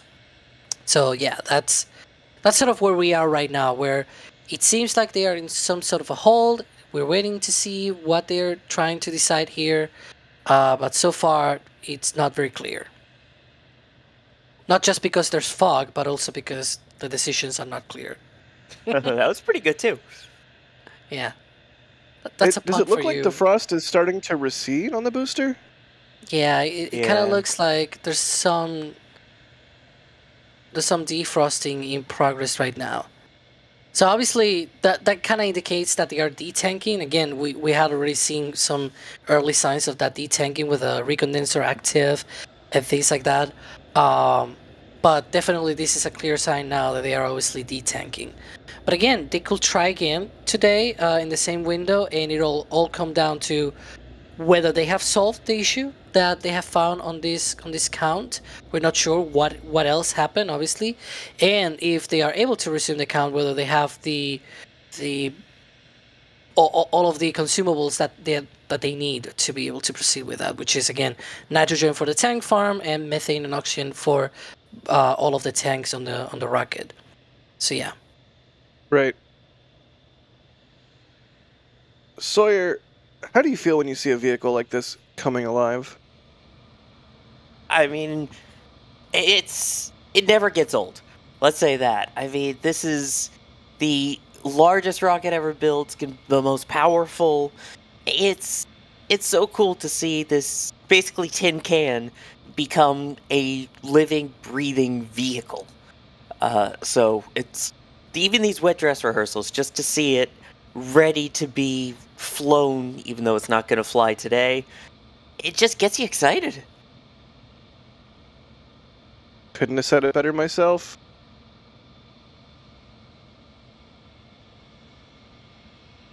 Let's see here.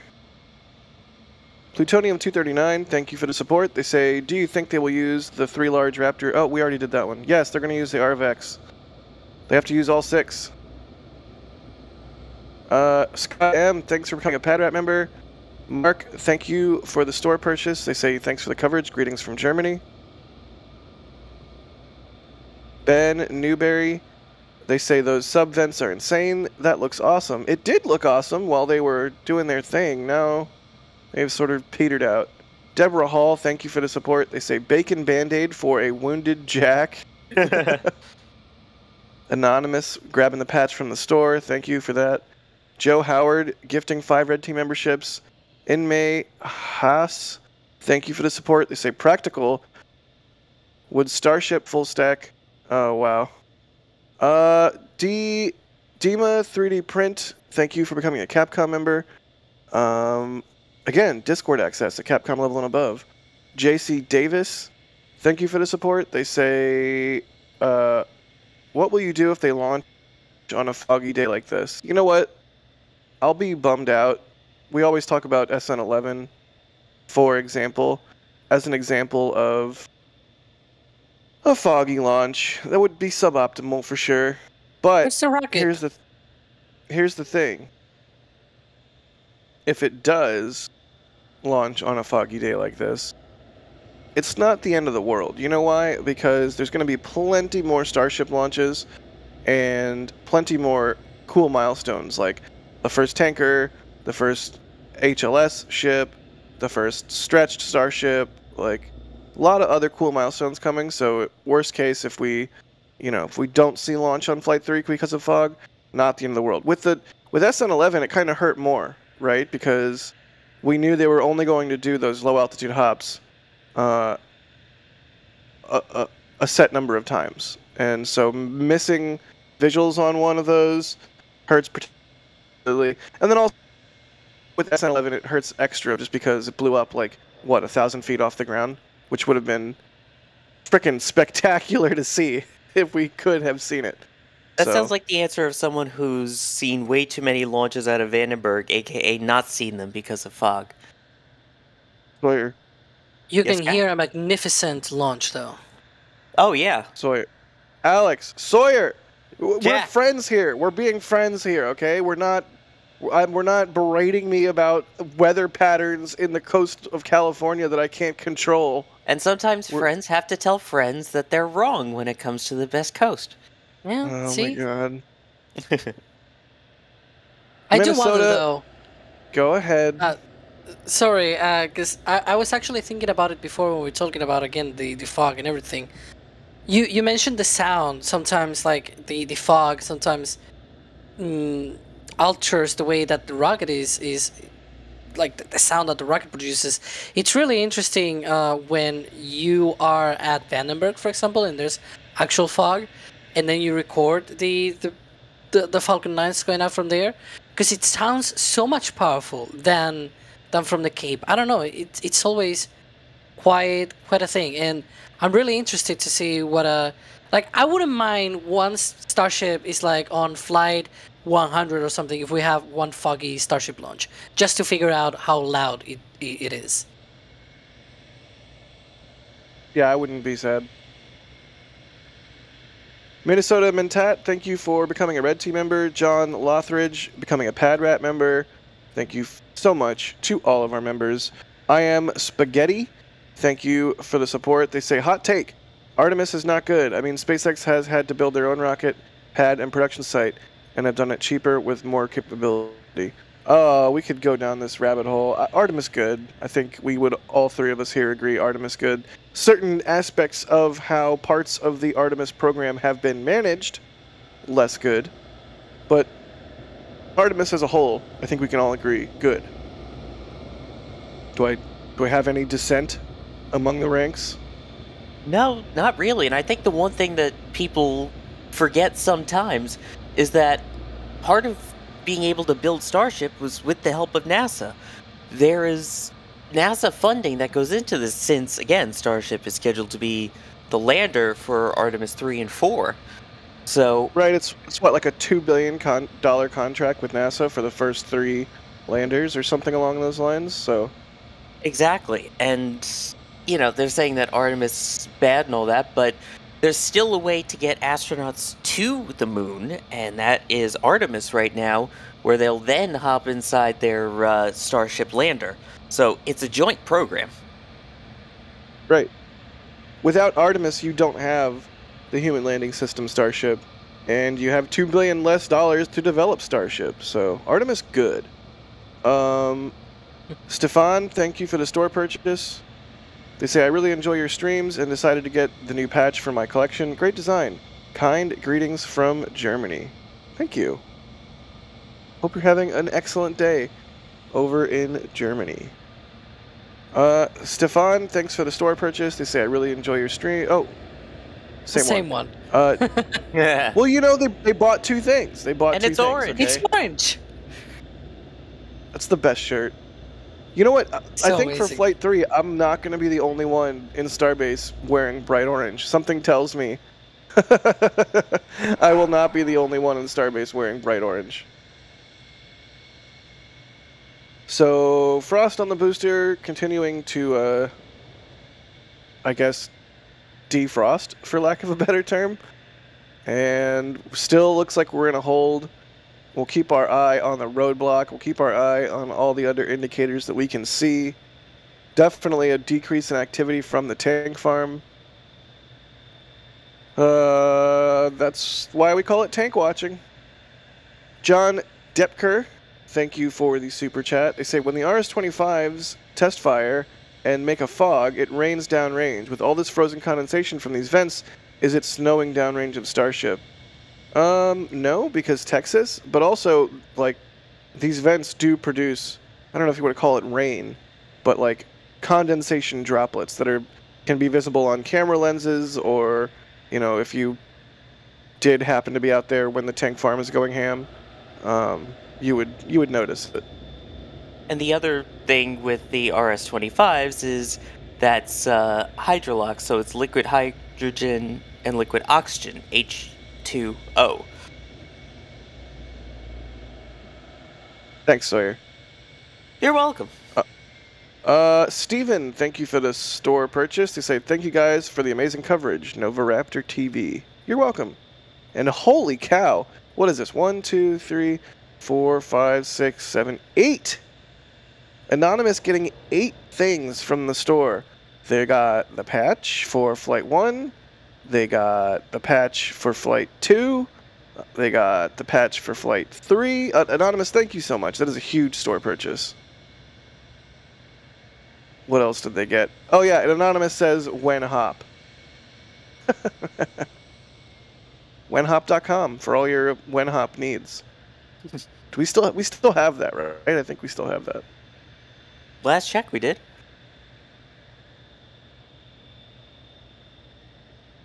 Keeping an eye on Highway 4. Oh yeah, thank you, Kevin. Kevin says there's hop. Wow.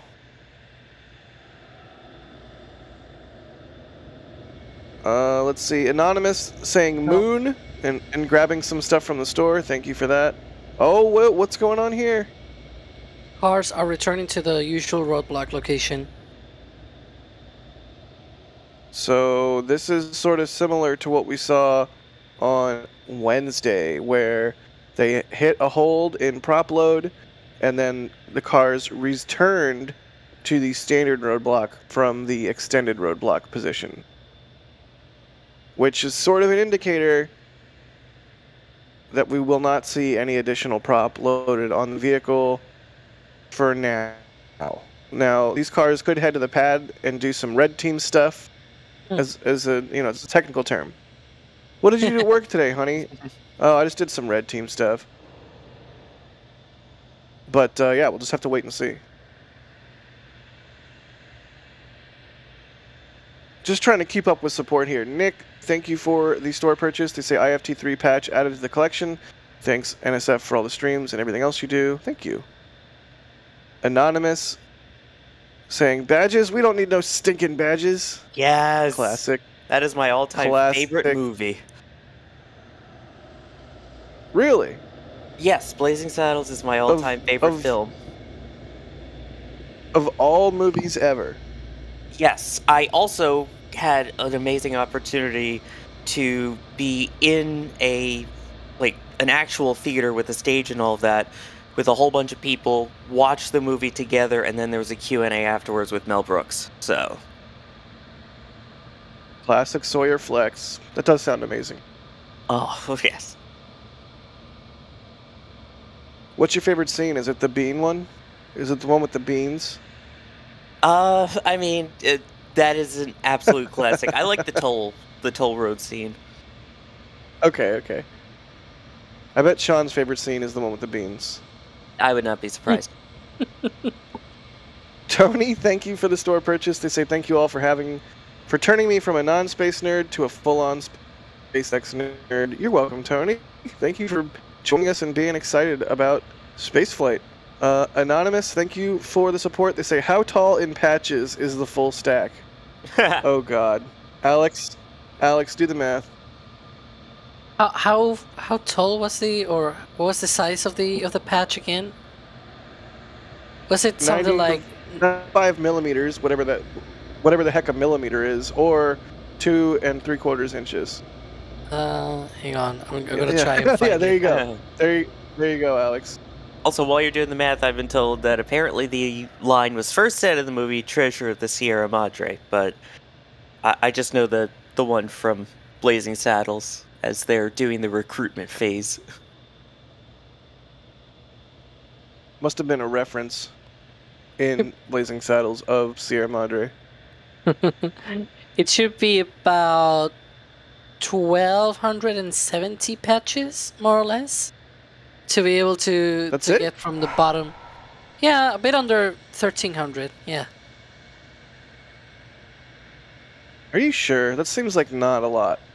It's about 10 centimeters, the patch, and the whole stack is 120 meters. So that will be 1,200 centimeters. So that's about a bit over 1,200 patches. That's like a rough estimate. I actually use a calculator to do 121,000 millimeters over 92.25 or something was, or 95.25. Yeah. So you're saying it's 12,000, not 1,200. 1,200. 1,200. 1,270 patches. I refuse to believe that's. It seems like it should be like 10,000 patches or something. I'm bad at math. Welcome to NASA Spaceflight. I have not had coffee yet today. So we even have an emoji on the members Discord that is me with a calculator. That's me right now. All right. So who's going to buy 1,200 patches and start laying them out end to end? Nice. I don't even know. Do we have 1,200? I think we probably have 1,200 in store. So look at that. This is the common dome of the booster. Frost is receding as the methane is being detanked, or already has been detanked, and the walls of the ship or booster cool down or warm up.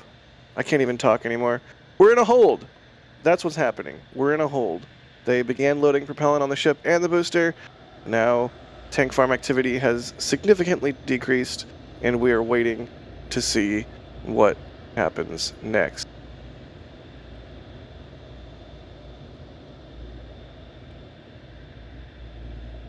Yeah, I think it's definitely safe to say that we've seen that frost line continuing to recede there, albeit slowly.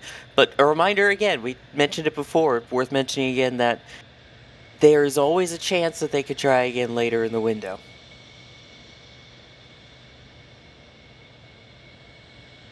Yeah, again, the window goes till 8 p.m.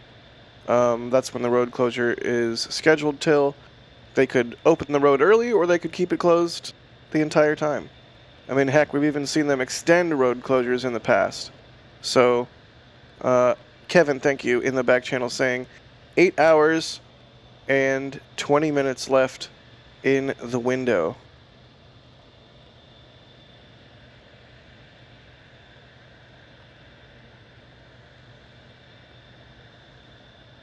So you're saying we might have a Frosty Starship during NSF Live coming up later today. Well, right, we have Sawyer. We have NSF Live in like. Yeah, that's you too, right? You two and EJ again. Yup. So good luck. Yeah, if y'all have missed it, we have switched NSF Live from the Sunday spot to a Friday spot, and it's more of a conversational sort of hangout. We figure this week in Spaceflight, which also airs on Fridays, can be your like straight news update of what happened on the week, and then NASA Spaceflight Live on Fridays can be sort of a director's cut kind of deal where we just hang out and chit chat, and maybe we talk a little bit about the news, maybe we talk about how Imperial is better than Metric, or whatever. I could add that to the topic list. Yeah, go for it. I don't want to rile EJ. I do not hazard to rile EJ. I feel like that's just a losing proposition all around. Safe bet. So roadblock's still at Richardson, which is interesting. But again, we are in some sort of hold right now, and we are waiting to see what happens next. Because I see people asking, is it a hold? Is it a scrub? It's such a long window that I don't think we can definitively say at this moment. Yeah, I mean, until cars head to the pad and or they open the road, it's not really for us to say what the status is. If we did, just be, saying words for the sake of saying words. And this is pretty much what I was trying to explain before as well, that even if they were able to, if they have the consumables, right, it all comes down to, do they have enough propellant, because some of it boils off and things like that. Do they have enough liquid nitrogen to be able to run the subcoolers? Do they have enough, I don't know, CO2 or some other commodities that they may use, right? Even if they had all of that, then you also need to consider the fact that, well, this hold was produced by something, right? And they may need to solve it. And do they really have the time today to do that, or they may need a few days to work on that? Like, we really don't know. We don't have access to that information, of course. And sometimes even SpaceX don't know the full extent as to what is the problem that is going on. And precisely those stand downs is precisely what gives them the ability to be able to go into the vehicle and figure out, or the GSC, the ground support system, to be able to figure out what else is going on. And so it's always a bit of a mystery whether they're actually going to be going again or not. And so that's why waiting is important, because otherwise you can get surprised. Yeah, I'm still kind of wondering if we'll see another deluge test today. Same kind of thing happened on Wednesday. They started to load prop, they held, they were probably trying to troubleshoot what's going on, and then seemingly at the T0 of a nominal prop load, they did that deluge test. So maybe we'll see another one today. We'll just have to keep our eyes open. Yeah, that's because you said that. Oh, go ahead. I'm sorry, because I have here the multi-view, and as soon as you said that, I saw someone already moving cameras to see if the water deluge was going to activate. Good deal.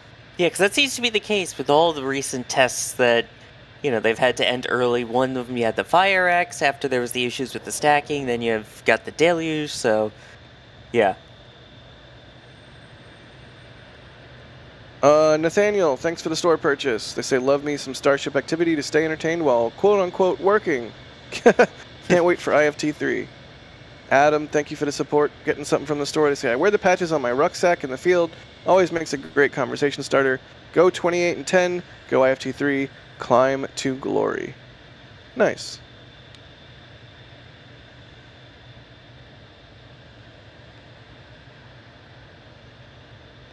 Oh, just waiting to see what happens next.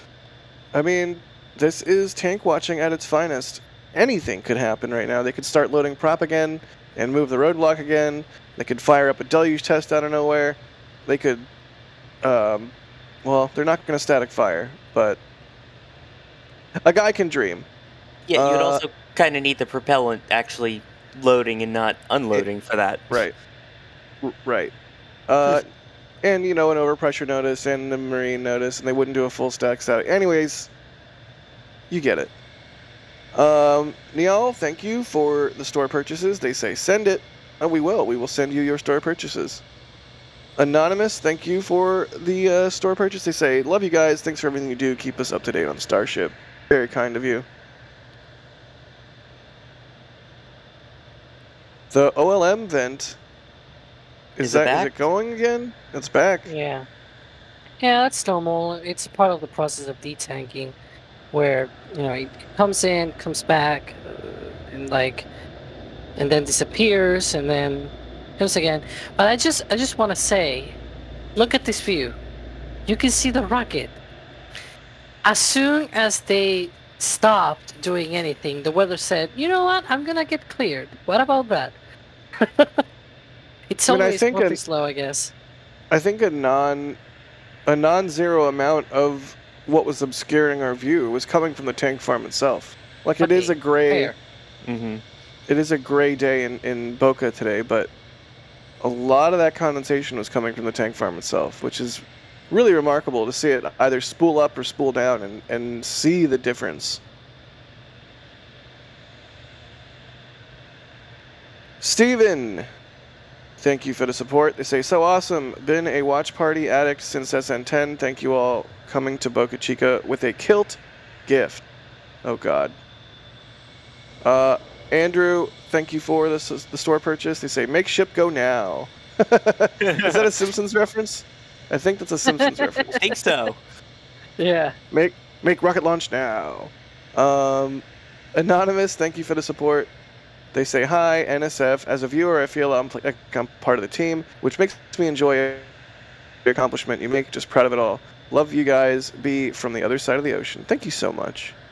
It really means the world to us that y'all are willing to come out and hang out and tank watch, and we all just get to chillax and prognosticate about rocketry. Gustavo, hopefully not Gustavo Fring. I am like 3 episodes left in my Breaking Bad re-binge. Gustavo says, I'll try to keep my patch collection complete until there's too many flights to keep up. I mean, that would be a good problem to have, right? David, thank you for the store purchase. They say, good work, guys. Go ahead. I can say, though, as someone who collects patches from all of the SpaceX launches that I've been to, there is no such thing as too many patches.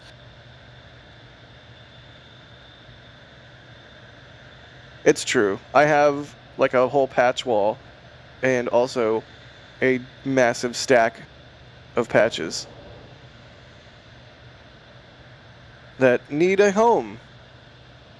Okay, I'm going to speedrun some of these just because we have so many coming in. Lucas, thank you for the store purchase. Mark, thank you for the store purchase. Nicholas, thank you for the 3 purchases. Dean Brillhart, oh my God, I'm not even going to read that out loud. Anonymous, thank you.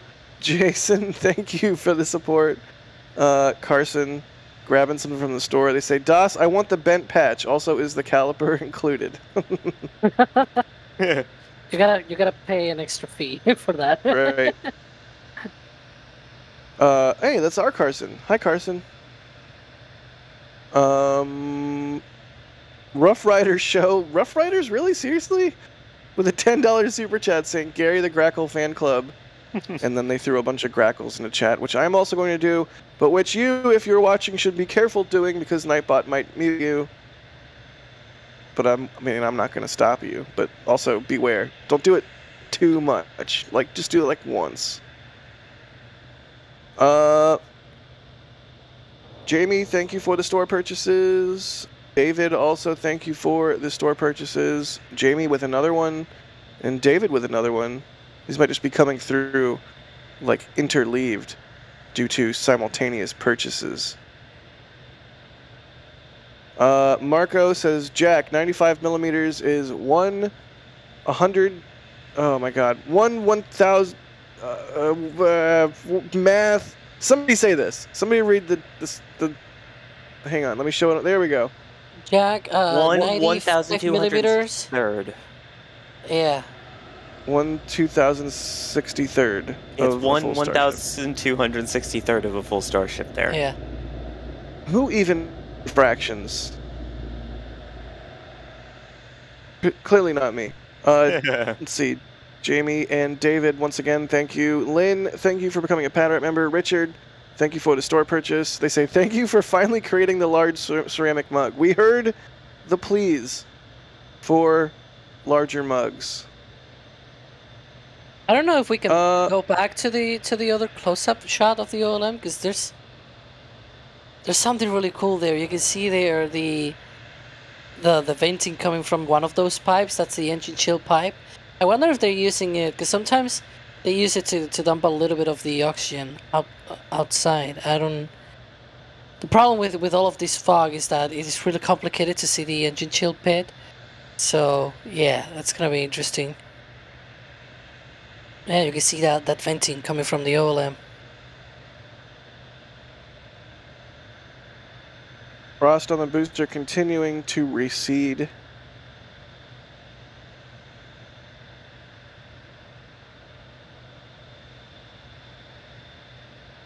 Marcus Markinson, thank you for the super chat. They're asking, when is our guess as to when the first Starship will land on the moon for Artemis 3? What cargo will be on board? Sawyer, I'll let you go first so Alex can figure out how exactly he's going to waffle. Ooh, waffles. Mm.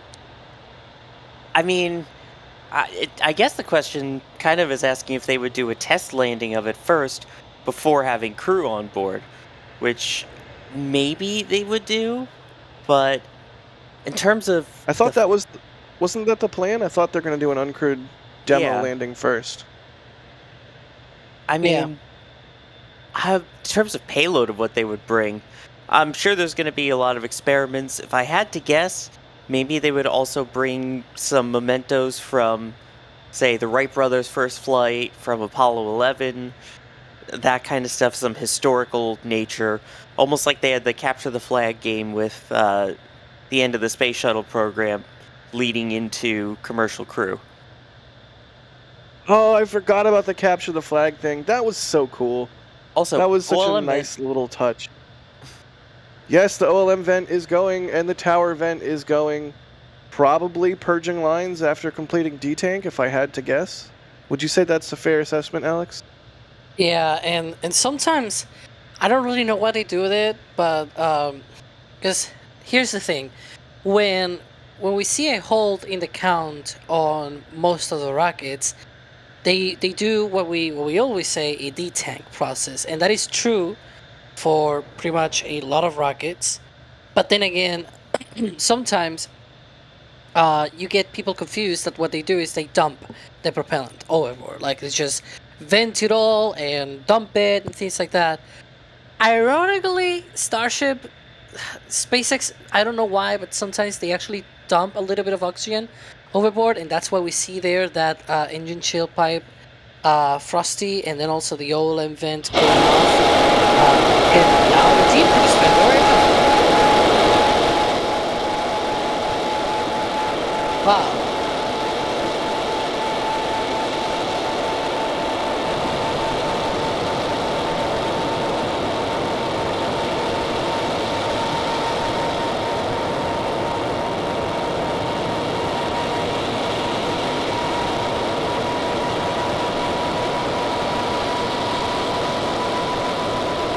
Bless you, Starship. It's just easy.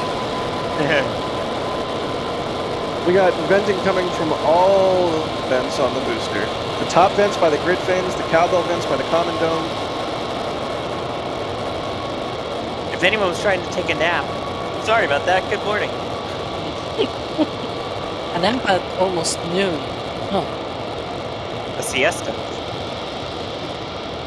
Wow, the siesta this is after very intense venting. This is, yeah. Like, this is a full depress. Do they normally do all of these at the same time? This seems excessive. I don't think we saw this on Wednesday. Right.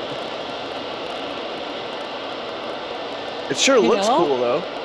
We actually saw it. I'm looking here through the live stream on Wednesday, and you know what happened? About 15 minutes later, they had the water deluge test. So, all right, well, something to look forward to, maybe, potentially, hopefully. Maybe?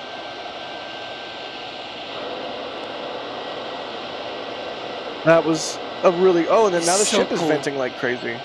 Yeah. Right? So awesome. What a beautiful sight. So even though it means that they are not successful with their testing in the current setup, they have plenty more time in the window, and also, it just looks neat. Go ahead, Sawyer. No, I was just going to say, it seems like they went for all the booster venting and all the OLM venting there, and now the ship vent, and it's just... It's amazing just to see how quickly they can depress all of this.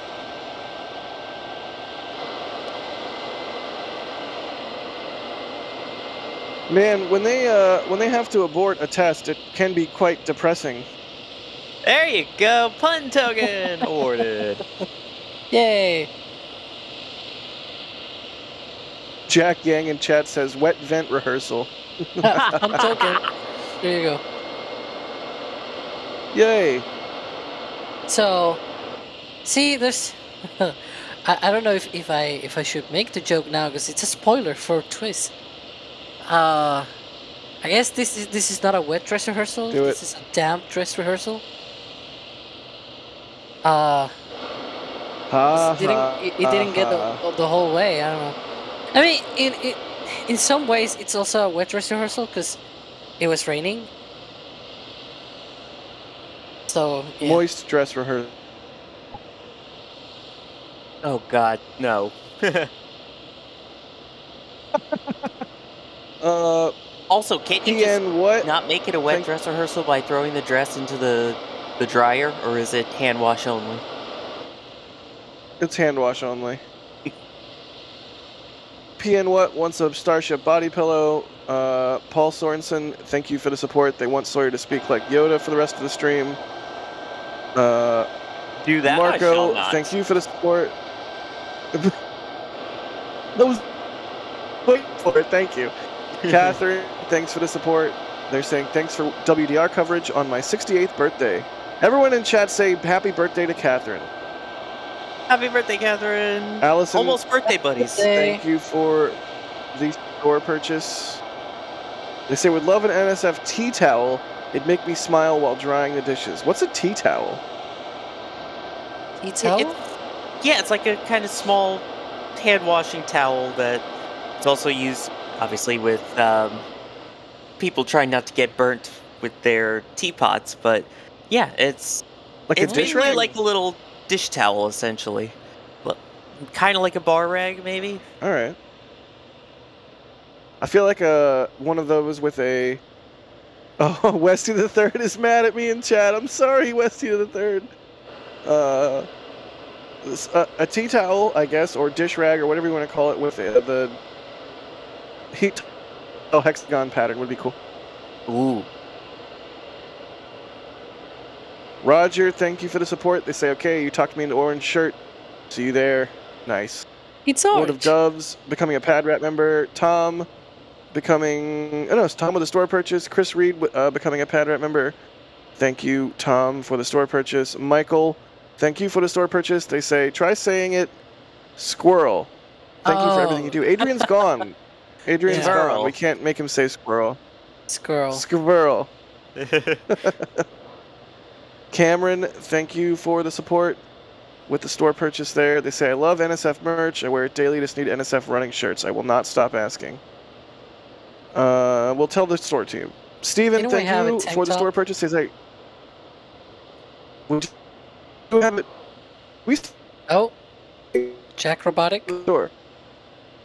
Or is it my connection? No, I think Jack just went all robot on us there. But yeah, the Tank Watcher tank top.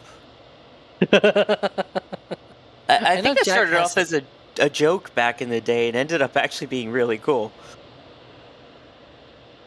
Yeah, I believe Jack is probably going through his setup, but I see that message here that I'm sure that he was probably gonna throw at me, so I'll try my hand at it. So it says the Falcon grid fins are basically fold open for return. Why does the booster grid fins stay open?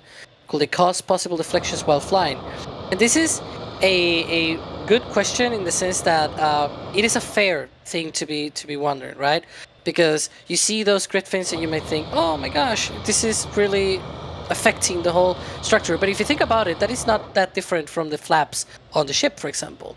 It does introduce a little bit of drag here and there, but by saving the amount of complexity and like putting a system to be able to fold them back or make them pop out and things like that, by removing all of that, you reduce a lot of the simplicity in the booster manufacturing and also the flying, because it's already deployed, so you don't really need to have a system that actually has to deploy them or anything like it. So, but it's a good question. It's definitely something that is fair to ask. Jack, do we have you back? I see you're muted. Oh, there we go. Can you hear me? I can hear you. Yep. Am I a robot? Partly. A little bit, yeah. probably like 2/3 of the way, you're good. But like,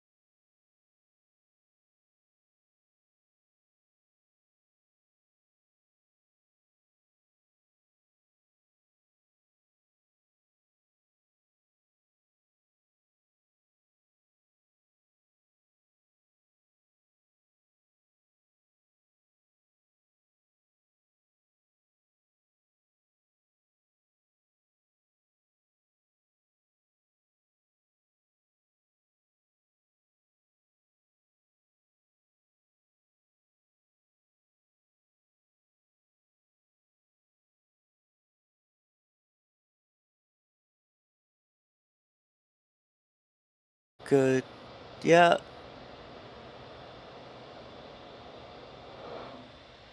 Huh. can people hear us now? Can you hear me now? There we go. I see 5x5s. Are we gonna be like Beyonce and try and break the internet with Verizon? Oh wait. Woo, boy. We're back. And we're seeing 5x5s in chat, meaning you can hear us, which we appreciate. All right, awesome. You can hear us again. Welcome back. If you can, just make sure you let everyone know to refresh the page if it didn't already come back for you. And then you'll get our lovely voices back and hopefully some of these lovely images too. As we continue to keep an eye on what appears to be the detanking of 1028 here. You can see that vent still even coming up from the ship right now. That was a cool one. Yeah, that is one of the liquid oxygen tank vents on the ship. It is super cool because now they have changed some of these vents, and so now they don't have the cowbell vents as we call them on the ship liquid oxygen tank, and so it has that sidewards vent, I guess, or sideway vent. That's what will tell me it's sidewards, not sideways. But yeah, it kind of goes to the side. I really don't know why they eliminated the cowbell vents, if I'm completely honest. They were not there on ship 20, but they were there on ship 24 and ship 25. I believe that was the sort of the addition that they included on ship 24, which was the first vehicle that they flew on an orbital test flight of Starship. So the thing about those, I really don't know. We're working on the sort of we're working on a changes video. To be fair, every single flight there's something new, and so it's always fair to ask what else is new, and we get that question a lot. So we're working on a video about that as always, of course. And that is one of the great mysteries of why they remove those vents. You can see they're not there. They should be there, but they're not, and they're no longer there. But instead, you have those little vents there. It kind of has like a nozzle, if you see there that vent. So I wonder if it's because they're sort of tweaking those vents locations to use them as RCS thrusters. Because if you remember, Elon was talking about both vehicles using their vents as RCS thrusters, as attitude thrusters, and so it's quite interesting. People are more like, oh, it's a vent. Why should we care? Well, that's how a Starship may actually control its attitude while in space, so it's important. Plus, it also seems like a bit of a mass saver there, too, of anything you can shave off the weight gives you a little bit of extra performance, even if it is, only a couple pounds, if that. But it also refining where that is, and maybe while they were testing it or while they saw in flight that they realized it might be they might get better performance or closer to say a center of gravity or lift, that it worked better to move it just a little bit. Yeah. Jack, do we have you Can back? you hear me now? Can you hear me? Yeah. Uh-huh. Everybody in chat is saying I broke the stream. Oh geez, I blew it, you guys. I'm sorry. Oh, nah. Nah. Jack broke the internet. Oh god. Given the context of the phrase "broke the internet," I don't think anyone wants to see me break the internet. I think if you wore the kilt, it would. Not wrong. Not wrong. These legs, these hairy legs, instant internet breaker.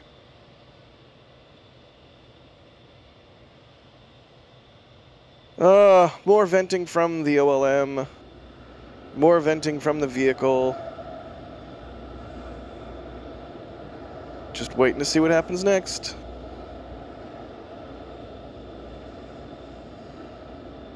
There is still they're still not letting anyone to the pad yet. There is still a roadblock up. It just moved closer, correct? Yeah. Correct. I'm keeping a close eye on that roadblock, whether there are cars going to the pad or not, and trying to, make sure that we don't miss any of that. Thank you, Alex. Are the chines venting? Well, if they are detanking, I guess the chines should also be detanking, I guess. So, no surprise they're venting. And that's just the CO2. Yeah, that's CO2. You can see also there that's the nitrogen ground systems venting. That is normal because if they are using nitrogen, they're probably having boil off inside of the ground tanks, and so they need to remove all of that. That was quite the vent at the base there. Yeah. Adrian is asking, I read that SpaceX is looking to add another orbital launch tower at the Cape and is doing an environmental review. Alex, what's going on with this recent announcement? So, yeah, that is actually a thing that I sort of wrote about a few months ago, that SpaceX was looking at Slick 37, the current pad that is being used by Delta for Heavy, and sort of they're looking at that to be able to put a potentially at least one, but that pad is big enough for probably more than one launch pad for Starship. And so that location is currently used by ULA's Delta IV Heavy rocket, but that rocket has its last launch next month, which means that after that it's going to be empty. There's not going to be anyone using it, so SpaceX will be doing a already traditional yoink of all launch pads. Yoink! So, yoink, yeah. And so they're going to be taking that over, and right now they're obviously working already on the environmental side of things, which includes a lot of comments from locals and things like that. And I'm sure the producer is pointing at us with these two views, because the cars that were on the launch roadblocks, I call it, because it's like the same roadblock that they have for launches and also for wet dress rehearsals, has moved out. So it seems like those cars that were there have moved down the road, and they are right now here at the village roadblock, as you will. So that's an interesting thing. I do wonder if that means they're not going to keep trying today, or whether they're going to be just moving temporarily. It's definitely a head scratcher, I guess. But I mean, maybe we'll see them fall back again right now. Could be. It looks like there was some discussion among the law enforcement on site there. Go ahead, Sawyer. No, I was just going to quickly mention about the Cape. The fact that it talks about launch and landing at 37, and also the potential for a Slick 50, which would be between 37 and 40. So yeah, that will be if they don't get the approval for having Starship at 37, then the alternative will be to just build a separate launch complex for Starships, which will be Space Launch Complex 50, and that actually had appeared already last year on a sort of infographic from the US Space Force of what they wanted to do in the future, and they had a little sort of conceptual map of how it will look like in the future, and so they had their proposed Slick 50 launch pad, which is sort of a bit down the road from where the Delta IV Heavy launch pad is located. But yeah, it's definitely interesting. It's an addition. A lot of people took it as a sort of, oh, it's replacing 39A. I take it more as an addition rather than replacing it, because they're going to need a lot of launch towers and launch pads and everything to support HLS. And in the long run, and this is important to think about that, in the long run, if they really wanted to have, you know, multiplanetary species and everything, civilization on Mars and whatever, if you really want to have that, you really need a lot of ships, and a lot of boosters, a lot of tankers to refill all of those ships, and so you need a lot of launch pads to be able to launch a lot of times. More pads, more better. Jack? Don't steal my bit, but yeah, I couldn't have really said it better. And honestly, like you said, Alex, Delta IV Heavy is going to have its final launch in March. It has already had its final launch out of Vandenberg from Slick 6, and what happened? SpaceX leased Slick 6. So it only makes sense as the Delta IV and Delta IV Heavy program winds down. I mean, Delta IV has been done for a while now, but you get my point, that those pads don't just go unused. It's like a turnkey solution. There's already a massive rocket that's capable of launching from them, so it only makes sense to repurpose those pads for another massive rocket. It's a no-brainer. So I'm super happy about this announcement, and we'll see where it goes from here. But you're right, Alex. They're going to need a lot of pads. This will be a fun discussion to NSF Live later. It will.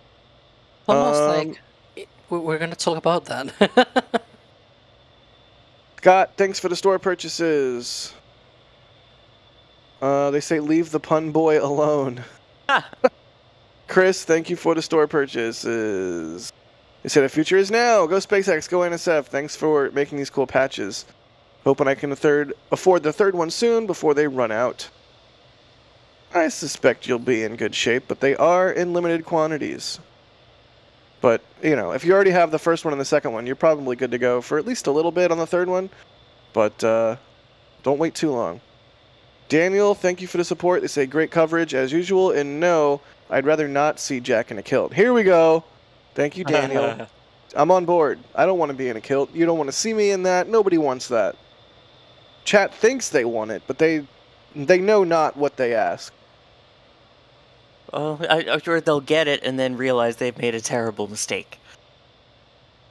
Niall, no one's ever going to get me. No, not going to happen. Niall Anderson, thank you for the super chat. They say, I meant send it as in the stack on my purchase message.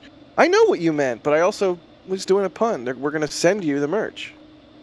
Anonymous with more store purchases, thank you.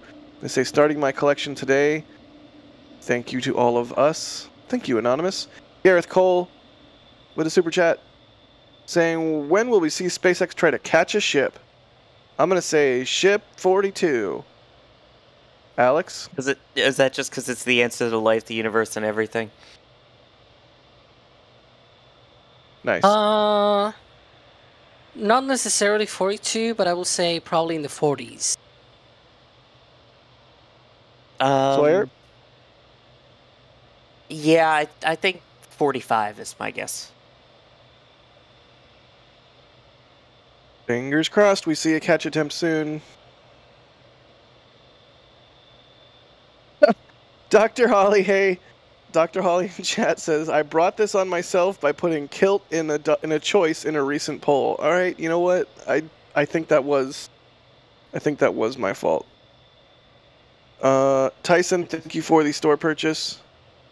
They say, I love building the patch collection. Thank you for the continued coverage. Shannon, thank you for the store purchase. They say, I always have one of my computer monitors on y'all's feeds at work. Thanks so much for what you're doing. Thank you, Shannon. Anonymous with store purchases, asking, will the new Mega Bay accommodate version 3 extended lane Starship? And if so, does it not make sense to knock down or move the smallest bay? And where are they going to store the starships when they do ramp? Thanks for all your work and information entertainment. Kilt wearers are cool. Alright, a lot of questions here.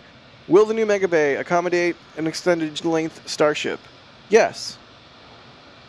Does it make sense to knock down the high bay? Potentially. I could see them. I mean, we already saw them kill the windbreak and kill the mid bay. The high bay could be next. Never say never. I wouldn't be shocked if they took down the high bay and put a new Mega Bay in its place. Especially once Mega Bay 2 is up and running. I was going to say, I think they would wait for the other Mega Bay to come online first before they did anything like that. And as we've seen, there are plenty other buildings at Starbase where they had originally planned for one thing, like the one for the Starlinks, and then totally repurposed it for welding. So who knows? It could also then be repurposed into some other sort of development building. Right. I have one thing to say about this. Alex, you're not supposed to be here. You specifically asked for a 15-minute break. I only have. Go ahead. I only have like one little comment, and it's that the current Mega Bay should support the extended length of Starship, because apparently, from what Elon said, it's only like 15 to 20 meters taller, and the Mega Bay can support a whole booster that is 70 meters tall, and then plus the hot staging ring. So there's definitely room for a Starship to grow like an extra 30-40 meters probably, and fit within the Mega Bay. I will say though, I can see the high bay going out in even the Stargate building, because they're planning to build a new office space near the Star Factory, so then you probably wouldn't need the Stargate building at that point, and so there's a space there for another Mega Bay. Anyways, I'm out. Are you though? And you said you had a quick like that was not quick. It was quick. By my standards, it was quick. Yeah, but like a quick Alex response is like 2 War and Pieces. Alex, I think Ryan is gonna have your head if you don't go back to writing. I'm writing, don't worry. See, now all I want to do is bait Alex into more answers.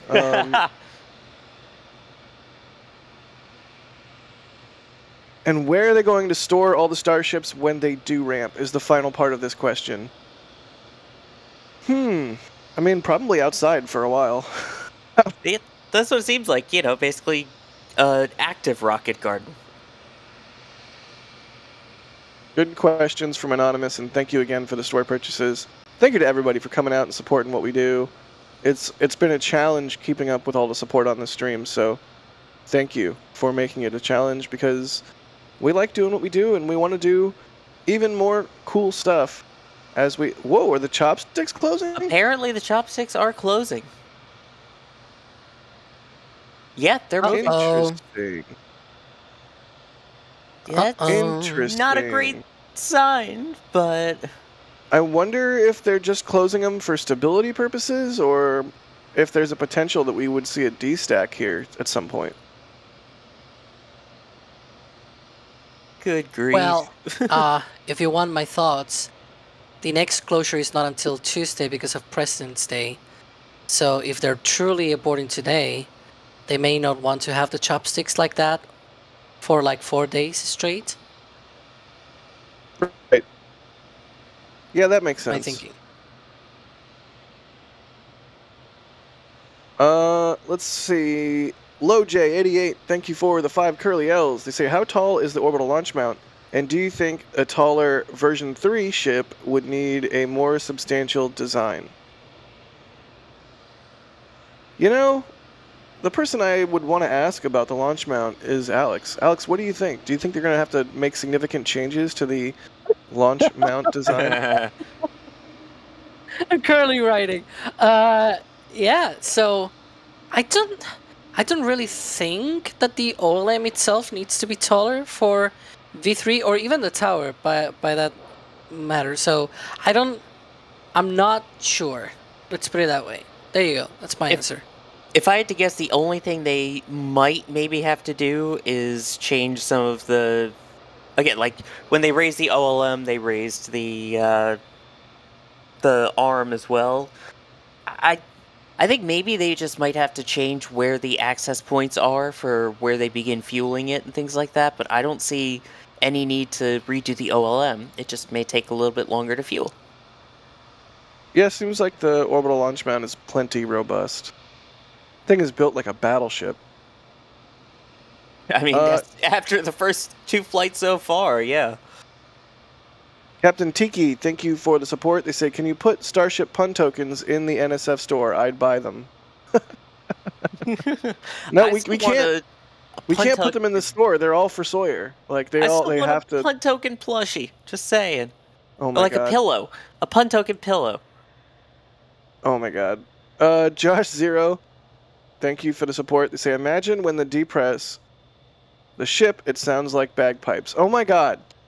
The kilt thing has gone so out of control. Anonymous, thank you for the store purchase. They say, Jack, as the metric hater, can you fill me in on the inch size of your camera lenses? Oh, I just got. I cannot. Camera lenses are in millimeters. And I deal with it. Todd, thank you for the support. They say third time is a charm. Unfortunately, perhaps not, given the chopstick movement we just saw. Jeffrey, thank you for the support. They say funniest rocket broadcast, period. Not to mention informative. Thanks, guys and girls. Thank you, Jeffrey. Richard was in Boca for the first 2 launches, and they're saying, see you guys in Boca with a store purchase. Thank you. Brian Green gifting a Red Team membership.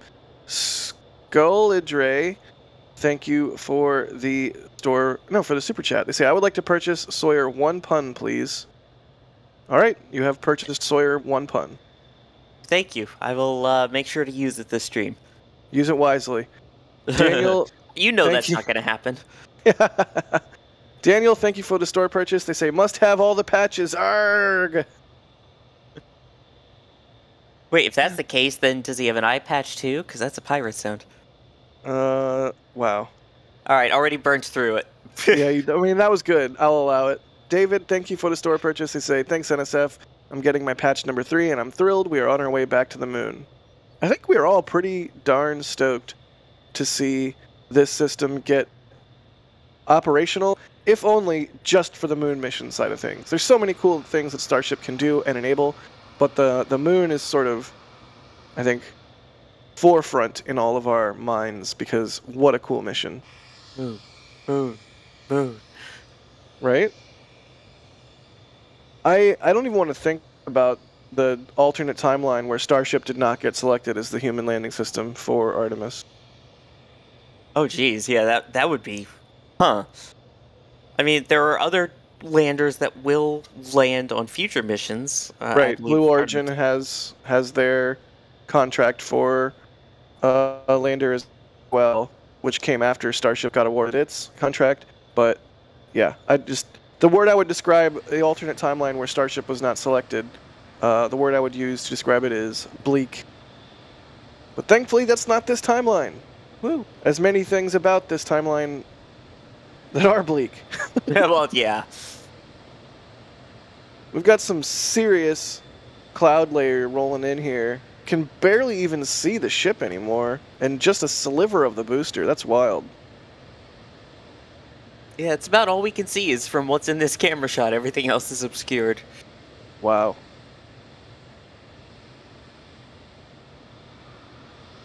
You know, I feel like no one should ever give me guff about fog at Vandenberg ever again.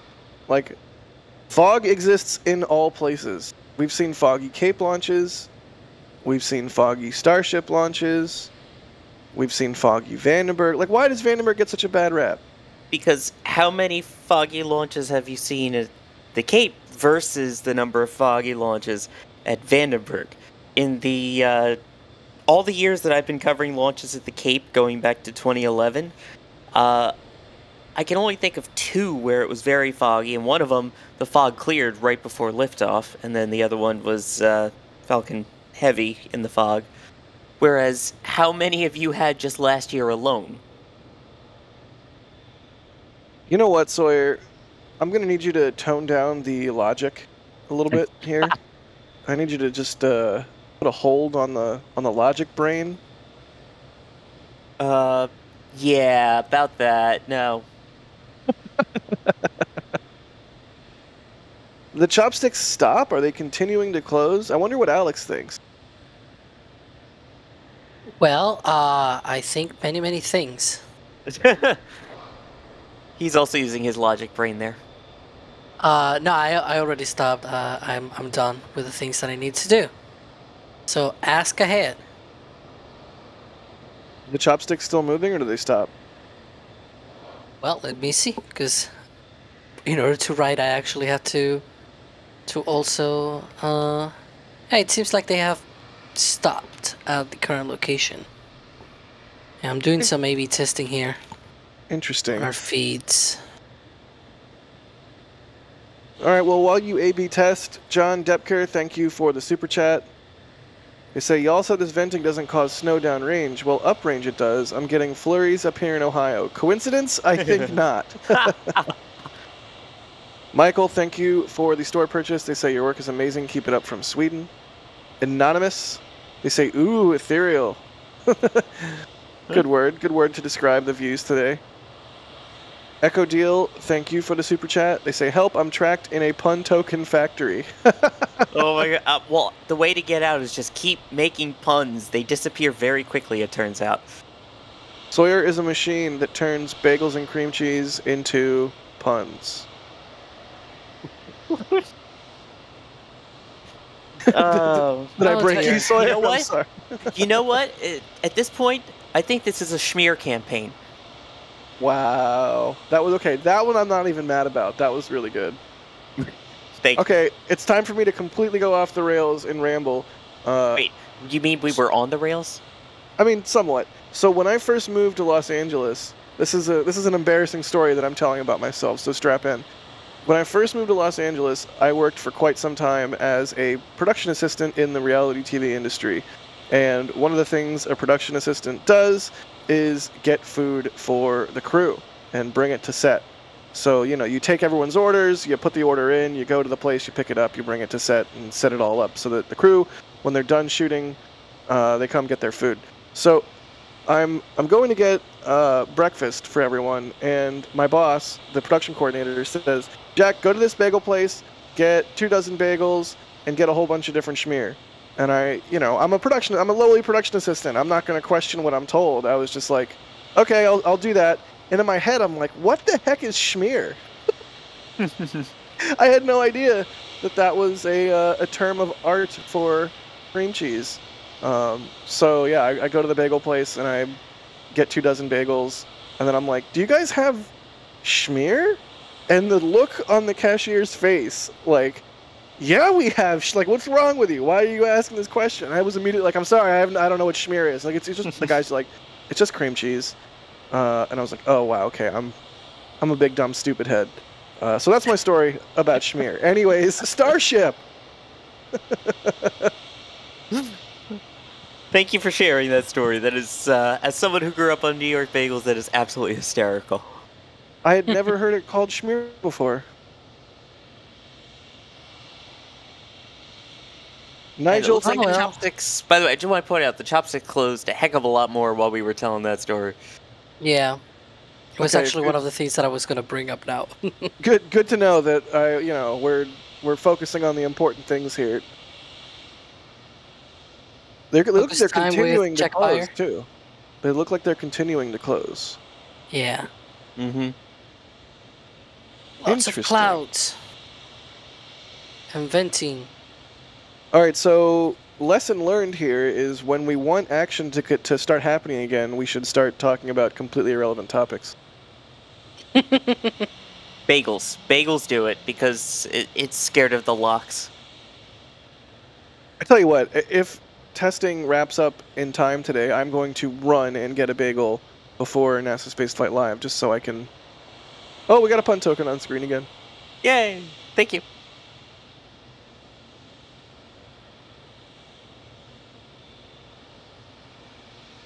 Nigel, thank you for gifting a Red Team membership. Michael, thank you for the store purchases. They say I've been following you guys since SN10 and I hope to one day watch the first Starship land on Mars with you guys.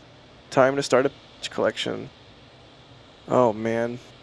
The fun streams that are coming down the line in the coming years as this system continues to mature and progress. There's a lot of fun stuff coming up. And Anonymous with a store purchase, thank you. They say, how many Starship launches do you estimate in 2024? Thanks for all you do. Alex, how many Starship launches do you estimate in 2024? No more than 5. Sawyer? At the rate that things have been going, and especially with, as long as it's successful on this upcoming flight, I think 4 is very achievable with a chance for maybe a 5th in December. I'm going to say 3 to 4.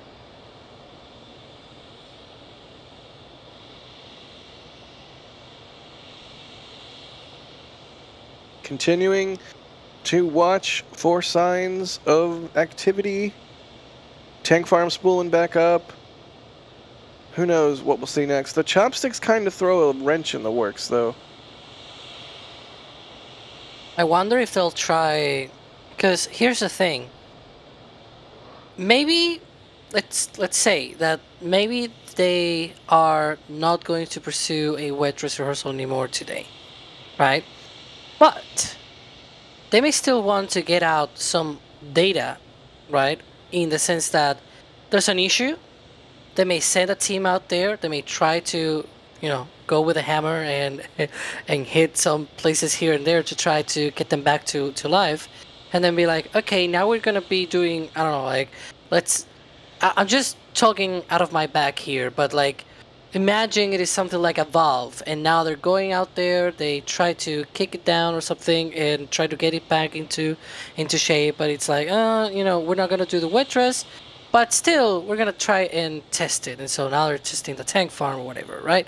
Like, that could be a thing that they do with the rest of the window. We've seen in the past, heck, even on Wednesday, we saw them testing the fire suppression system on the booster. They did a lot of venting out from the bottom of the booster, precisely testing that system. So even though this might be sort of like no more a wet dress, they're still doing a lot of testing, a lot of data gathering, I guess. And, they really don't seem to be... what's the word? Like they seem to try to take advantage of every single opportunity for testing, to try to gather as much data as possible, and that's good. Because these throat closures, they hurt. Hope you well muted. I was, thank you. Well, now the booster is venting, so. It's like why or something is venting. Yeah, I was going to agree with you, Alex, that the road closures are no joke, and also evacuating the village is no joke. I mean, you're putting a bunch of people out that, have to actually leave their homes. Yeah, because remember, the road is still closed. And so they're doing a lot of I mean, you can see here right now the booster is venting. And as we saw on Wednesday, they did a deluge system test. They did fire suppression system on the booster, testing of that. So definitely a lot of things that they could do here before they actually go out and say, okay, let's call it a day. And definitely interesting what else they're going to be doing here. I'm seeing now the chimes venting as well. I know we're focusing here on the Pope vent, but on the side, I could see the chime venting a little bit. Yeah, you can also SpaceX Sammy, thank you for the super chat. They say this is for your bagel and schmear for the end of the stream. Thank you. I'm going to get an everything jalapeno cheddar bagel with lox schmear. I'm sorry. Are you talking cheddar jalapeno like for the cream cheese, or is it an actual bagel with cheddar and jalapeno in the dough itself? The second thing. It's a everything bagel with cheddar and jalapeno, and then you toast it, and then you put lox schmear on that. You can see the venti chine right there. I will, you know what? When I get my bagel, if I get my bagel, I will post it in the members Discord in food chat, because that's what food chat is for. As a traditionalist, I can't call that a bagel. Are you serious? What about it is not a bagel? Okay, I am going to post this in food chat when I get my bagel, and we can debate it there. Yeah, I would love to see that, because I'll give you cinnamon raisin, I'll give you everything, I'll give you, all that, but jalapeno cheddar. Eric Frazier in chat says, Jack is a true Californian now.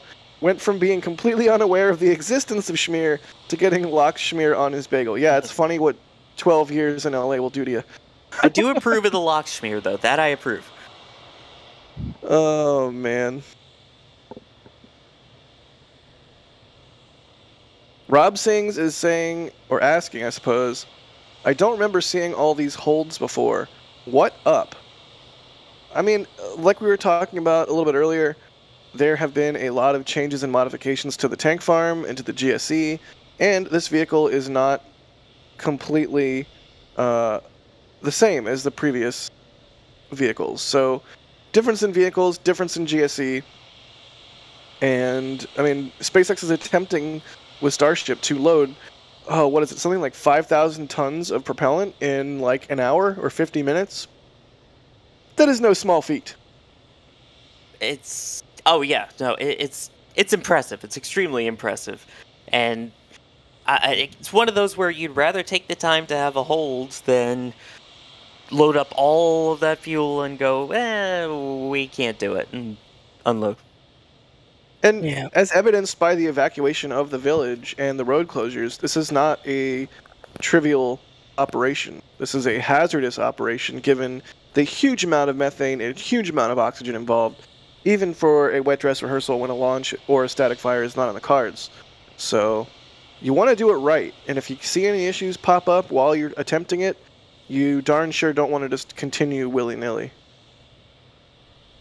And the interesting thing... Go ahead. I was gonna say that even if they had attempted a partial load, that kind of load that we saw today is not it's not the one that you will see from a partial load test. I believe the one that we see usually for a partial load test is they load about like 2 or 3 rings of methane into like the frost that we see on the methane tank of the booster. Then the liquid oxygen is like maybe up to the top of the chines, and then the ship we usually tend to see like a little bit, like in the case of the ship we actually tend to see less on a partial propellant load test. But today we saw more on the ship and less on the booster. So overall, it didn't look, because one could make the argument, oh well, but what they were actually doing is a partial load test. And given what we saw in previous attempts, they don't evacuate the village or even starbase at all, because when we say they evacuate the village, that's the residents and also the employees are living there. And also the employees are working at the production site. So all of them get evacuated, they don't go to work basically, and we see sometimes the buses that shuttle them between the village or the production site to outside of the blast danger area. So it is not something that is done with a partial load of propellant. And again, as I was saying before, the amount of frost, the amount of propellant that we saw loaded today does not really make us think that it was a partial load test. This was completely an attempt at a wet dress rehearsal, and obviously it seems like it had an issue at some point in the count during the propellant load, and they had to stop. And I'm sure you guys were mentioning this. I had to go out like for a little bit out there when you started, but it is true that they have installed so many new systems, so many new things. I was actually talking about this with Jax from Dream Watchers, and he pointed out that, and it is completely true, that the amount of hardware that they have installed for this sort of extension, the amount of subcoolers and pumps and things like that, that for any other rocket, that is probably like twice or thrice the amount of pumps and subcoolers that you can see on any other tank farm of any other rocket. right? So it's a lot of hardware that they have actually installed on this tank farm, and it is bound to happen. It is bound to break when you put something new that you have not tested before. Oh, I'm just gonna. update. I was gonna. Update. You got it, Jack? Yeah, the road. A text has gone out from Cameron County's Well, automated update system saying that the beach is open, so we should see these cars leave the roadblock here momentarily. Let's see what happens.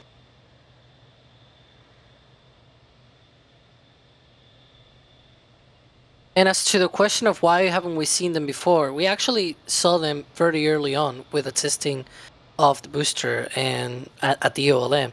Back with Booster 4 and the early testing of Booster 7, we had a bunch of holds usually where they had to retest again within the same closure window. But yeah, you can see there now the first car going down the road. There you go. Well, Welp, indeed. Yeah. I guess we should probably mention, like, when could they attempt again? And I sort of pointed out before. There you can see the first cars arriving at the launch site.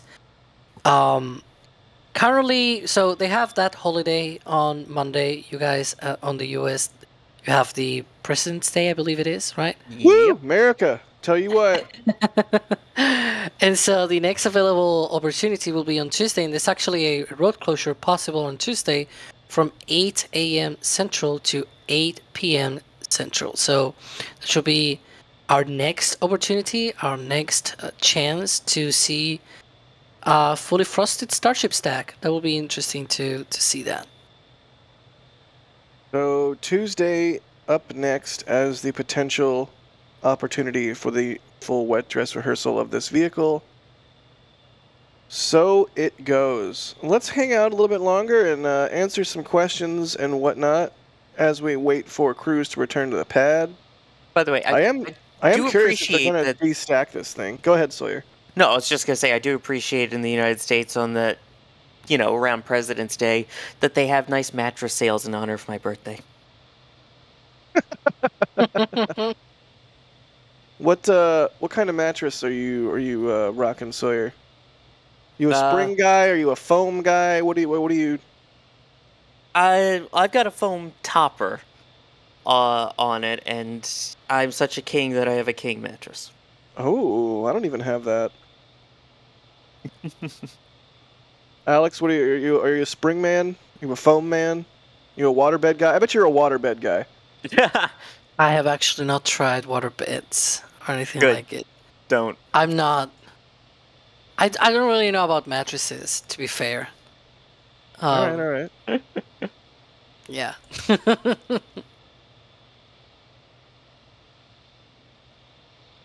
Azaret, thanks for becoming a PadRat member. Mark K is asking, will we have a successful orbit and catch either booster or ship this year?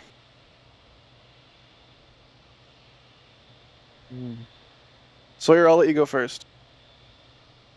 I can definitely say we'll have I think it's safe to say that there will be a successful orbit. I don't think we're anywhere close to catching yet. I think that's still another year at least out. But as long as everything goes well with Flight 3 here, or even Flight 4 if it needs to, with the suborbital trajectory, I see no reason that it can't reach orbit this year. Yeah, I think orbit yes, catch no. Alex? Yeah, I think there's a good chance they reach orbit. I mean, if by orbit you even mean completing the burn. Orbit in air quotes. Yeah, like even if you mean a proper orbit, I think they may try that towards the end of the year. It's not out of the question. But even the suborbital kind of trajectory, kind of orbit on quotes, right? That they're targeting for these initial flights, I think Ship 28 has a good chance of actually achieving that. But we'll see. And a catch, as you mentioned, yeah, that's probably a 2025 kind of thing. Just like Starlinks on Starship and things like that, that might be a 2025 thing. We'll just have to wait and see. Speaking of seeing, Monty, with the store purchase, got all 3 patches. Thank you for that, Monty. As a reminder, we did launch our patch for Flight 3. It's in the store. It has arrived to our warehouse. It has not begun shipping yet, but the patch exists. We have real physical photos of the real patch. It looks beautiful. And as with all of the patches, we only ordered a certain amount of them. It's remarkable to me that we still have patches from Flight 1 and 2 available, but those are going to go away pretty soon here as they all get bought up. And eventually, Flight 3 patches will go away too. So if you want a patch, I would get it now and not wait if you are at all able. And the patch design comes on other design or in other mediums as well. It comes in a sweet orange shirt and also other shirts that are not orange, but why would you want those? And yeah, the patch exists.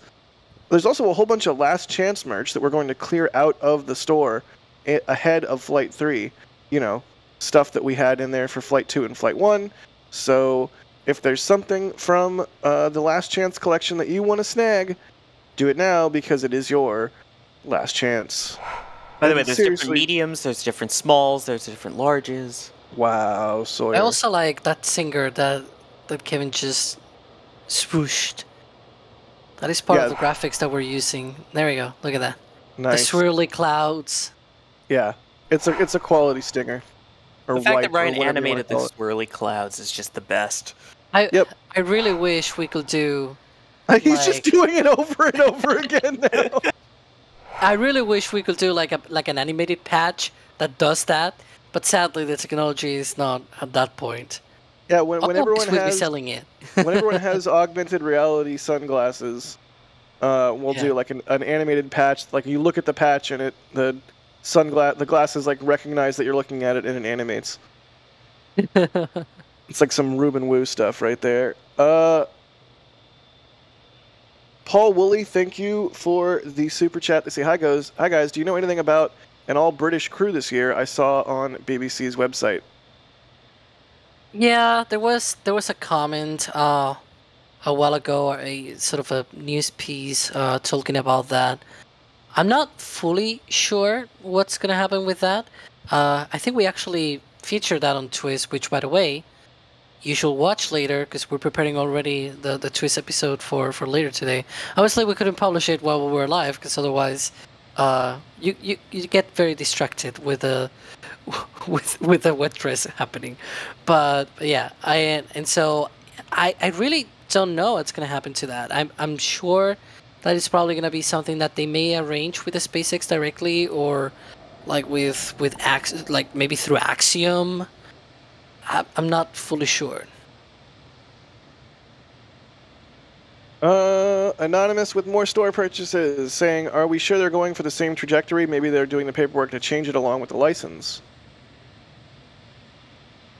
Well, if by trajectory you mean from start to end, the end point might be different. That's a possibility. It could be that it is landing on the Pacific, on the Indian Ocean. One of those things where we just have to wait and see. And Scott, thank you for the store purchases, getting the patches. There's also, if you don't want to do a store purchase, there's also the membership program. Another great way to support what we do. We had so many people coming out, gifting the memberships on this stream, getting memberships on this stream. The membership program rules. There's so much cool stuff in there, including the 4K multi-view, which is available as a member perk, where you can see all of the cameras, or, well, we have a lot of cameras, so not all of the cameras, but many of the cameras. And they swipe. It is all of them. Yeah. It cycles through. So yeah, the 4K multi-view for members is awesome, and actually that's going to continue after we stop streaming the Wet Dress Rehearsal. So if you're an avid Starbase Live viewer, but you just want more cameras and you got a gifted membership, or you're thinking of becoming a member, that is a super good reason to become one. So thank you again to everyone coming out with the memberships on this stream. You guys are the best. Speaking of the best, Chad Willis says Loch Ness Monster. I thought Sawyer would like that, so I decided to call it out. Grebo7UK saying, speaking from Edinburgh, Jack, what do you have against a kilt? They're super cool. I don't have anything against kilts. I think kilts are cool. I just don't want to wear one. Nobody wants to see that. Gabe, thank you for the store purchase. They say Jack did a good job selling the patch. Now I am a Starship patch and metal print collector. Thanks, buddy. Yeah, and it goes without saying, the metal prints part of the proceeds from the sale of the metal prints go to the person who shot that particular image. So, whoever's metal print you were buying absolutely appreciates it. One, just because it's an honor that you would like any of our work enough to put it up on your wall, but two, because that support goes not only directly to NSF, but also partially to the photographer who shot the image. So thank you for that, Gabe. Brian Green with a $10 super chat. Brian coming out in force with the support on this one. They say the Earth's rotation really makes my day. That's for you, Sawyer. But NSF is like the vacuum of space because they take my breath away. Oh my god. I've Awesome always grind wondered. Go ahead. I've always wondered. See, now he made that pun.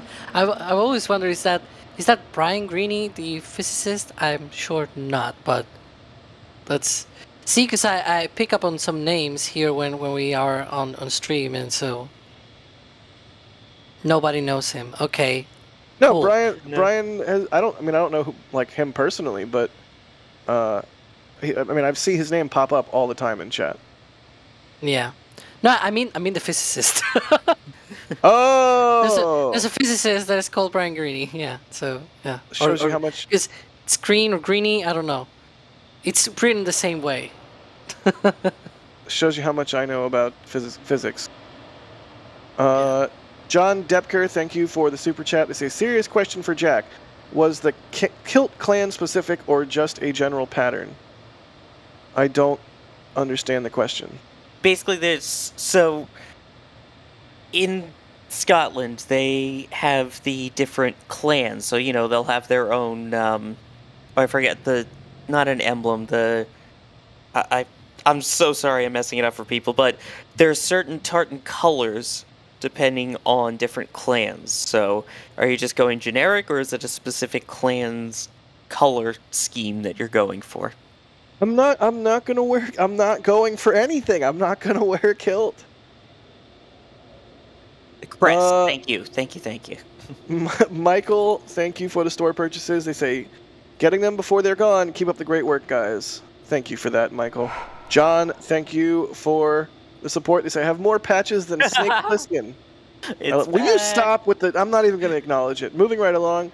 Anonymous with a store purchase. They say, Trogdor. I love it. Jonathan, thank you for the store purchase. They say, thanks for all the hard work. Eddie, thank you for the store purchase. They say, go Starship. Jonathan, again, saying thank you for the hard work. And Matthew, thank you for the super chat. They say, what's going on? Is this 2 aborted wet dress rehearsals in a row? Which follows into, I think, the last question we'll take here, which is Pete J asking, is it possible that there potentially a new process of starting prop load of ship first is causing problems for loading booster? It's possible. We can't really say with any authority, but interesting that we've seen 2 aborted wet dress rehearsal attempts now. And the next attempt, Alex, will be probably Tuesday, right? Yeah, nominally? early on Tuesday at least, with that 8-8 road closure that they have. Another thing that I would like to point out, though, we see those chopsticks that they have closed, and I see a lot of people confused in chat, and that's normal, about what does that mean? Does that mean that they are destacking or something? And the answer is maybe not. And here's that picture from Flight 2 Wet Dress Rehearsal. So you can see the chopsticks were actually not open for the wet dress rehearsal of Flight 2. They were slightly away from the ship, but they were not completely open, as we saw earlier today. So just them closing, it doesn't really mean the end of the world or like they're gonna destack or anything like it. It's just part of the process. It may be, as we mentioned before, that since they're not testing until Tuesday, then why have the chopsticks open, right, for so many days? Maybe just have them a little bit closer. Otherwise, they're gonna get some strains on the arms. You know, it's gonna be, oh my god, open all the arms open all the weekend. That can't be done, right? We don't want the tower to get cramps. Rob B in chat saying, testing is not just always a wet dress rehearsal or whatever we expect. I mean, yes, but also the village was evacuated and we saw them do road closures the same way that they do for launch and the same way they've done for previous wet dress rehearsals. So the evacuation of the village without a launch and the no overpressure notice, like we can read the tea leaves and sort of know what's going on. Today was a wet dress rehearsal attempt. It was aborted, alas, but that is just how it goes. Really quickly here, Anonymous, thank you for the support with the store purchase. They gotta catch them all. Thanks, guys. Patchamon. They're Patchamon. You gotta catch them all. And Stuart, thank you for the store message. Catch Sawyer, the patch. Wow. Sawyer, do you want to read this final store message here? Sure. Pirate walks into a bar. It was at that moment he realized that his patch was on the wrong eye. Hey. I like that one. Fun fact, Pirates and the eye patch is so that you could go below deck where it was really dark and above deck alternately without having to acclimatize your eyes to the darkness or the light. Like when you go below deck, you use your patch eye. When you come above deck, you use your non-patch eye. Or so I'm told. Anyways, I heard the same thing, so it sounds this has been Pirate Facts with Jack. If you want more Pirate Facts, press 2. If you want more What is pirate this, movie facts, you can film? also watch NSF Live later today. That's true. Oh, yeah. I bet you EJ has some good Pirate Facts. Oh, it's the movie phone hold music. People are Alright, well- pressing number 2. Chat is just all number 2 right now. Yeah. Alright, you scurvy dogs. That has been another NSF live stream of starbase testing. Unfortunately, we didn't get a full wet dress rehearsal today, but that's why you test. Alex, thank you for being on stream, good buddy. It's always a pleasure, and definitely looking forward to our next 2 things are going out, which is going to be This Week in Spaceflight, the weekly episodes on Friday, and then after that, we're going to see you 2 guys on NSF Live. So looking forward to that, and also with EJ as well. So I'm going to be tuning in. Plenty more content coming down the pipe today, so stay tuned. Sawyer, thank you for being on stream as well. Always a pleasure. And good news, bad news for some of you. The NSF Live is with our faces, so you'll get to see us in a little bit, and we hope that we will see your names in chat in a little bit too. Yeah, I'll give a report on how delicious my bagel was on NSF Live. Deal. Adrian- And in food chat. And in food chat. Adrian Beal was also on chat. Bile. Oh my god, why? I've reverted to saying his name wrong. Adrian Bile. Okay, Adrian Jack Bile. Boyer. Oh my god, don't start. Chris Bergen, the Bergenator, NASA Spaceflight Actual. Well, yeah, thank you. Was on earlier as well.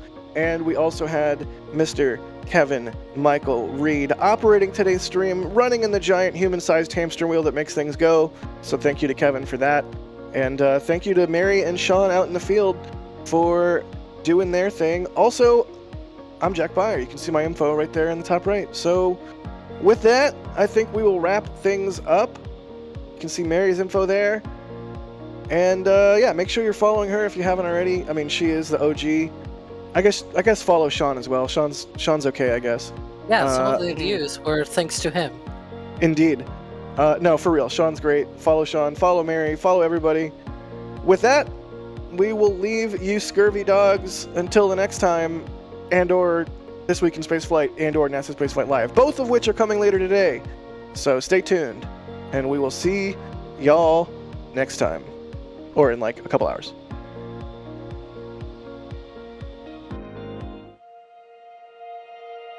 And here we go.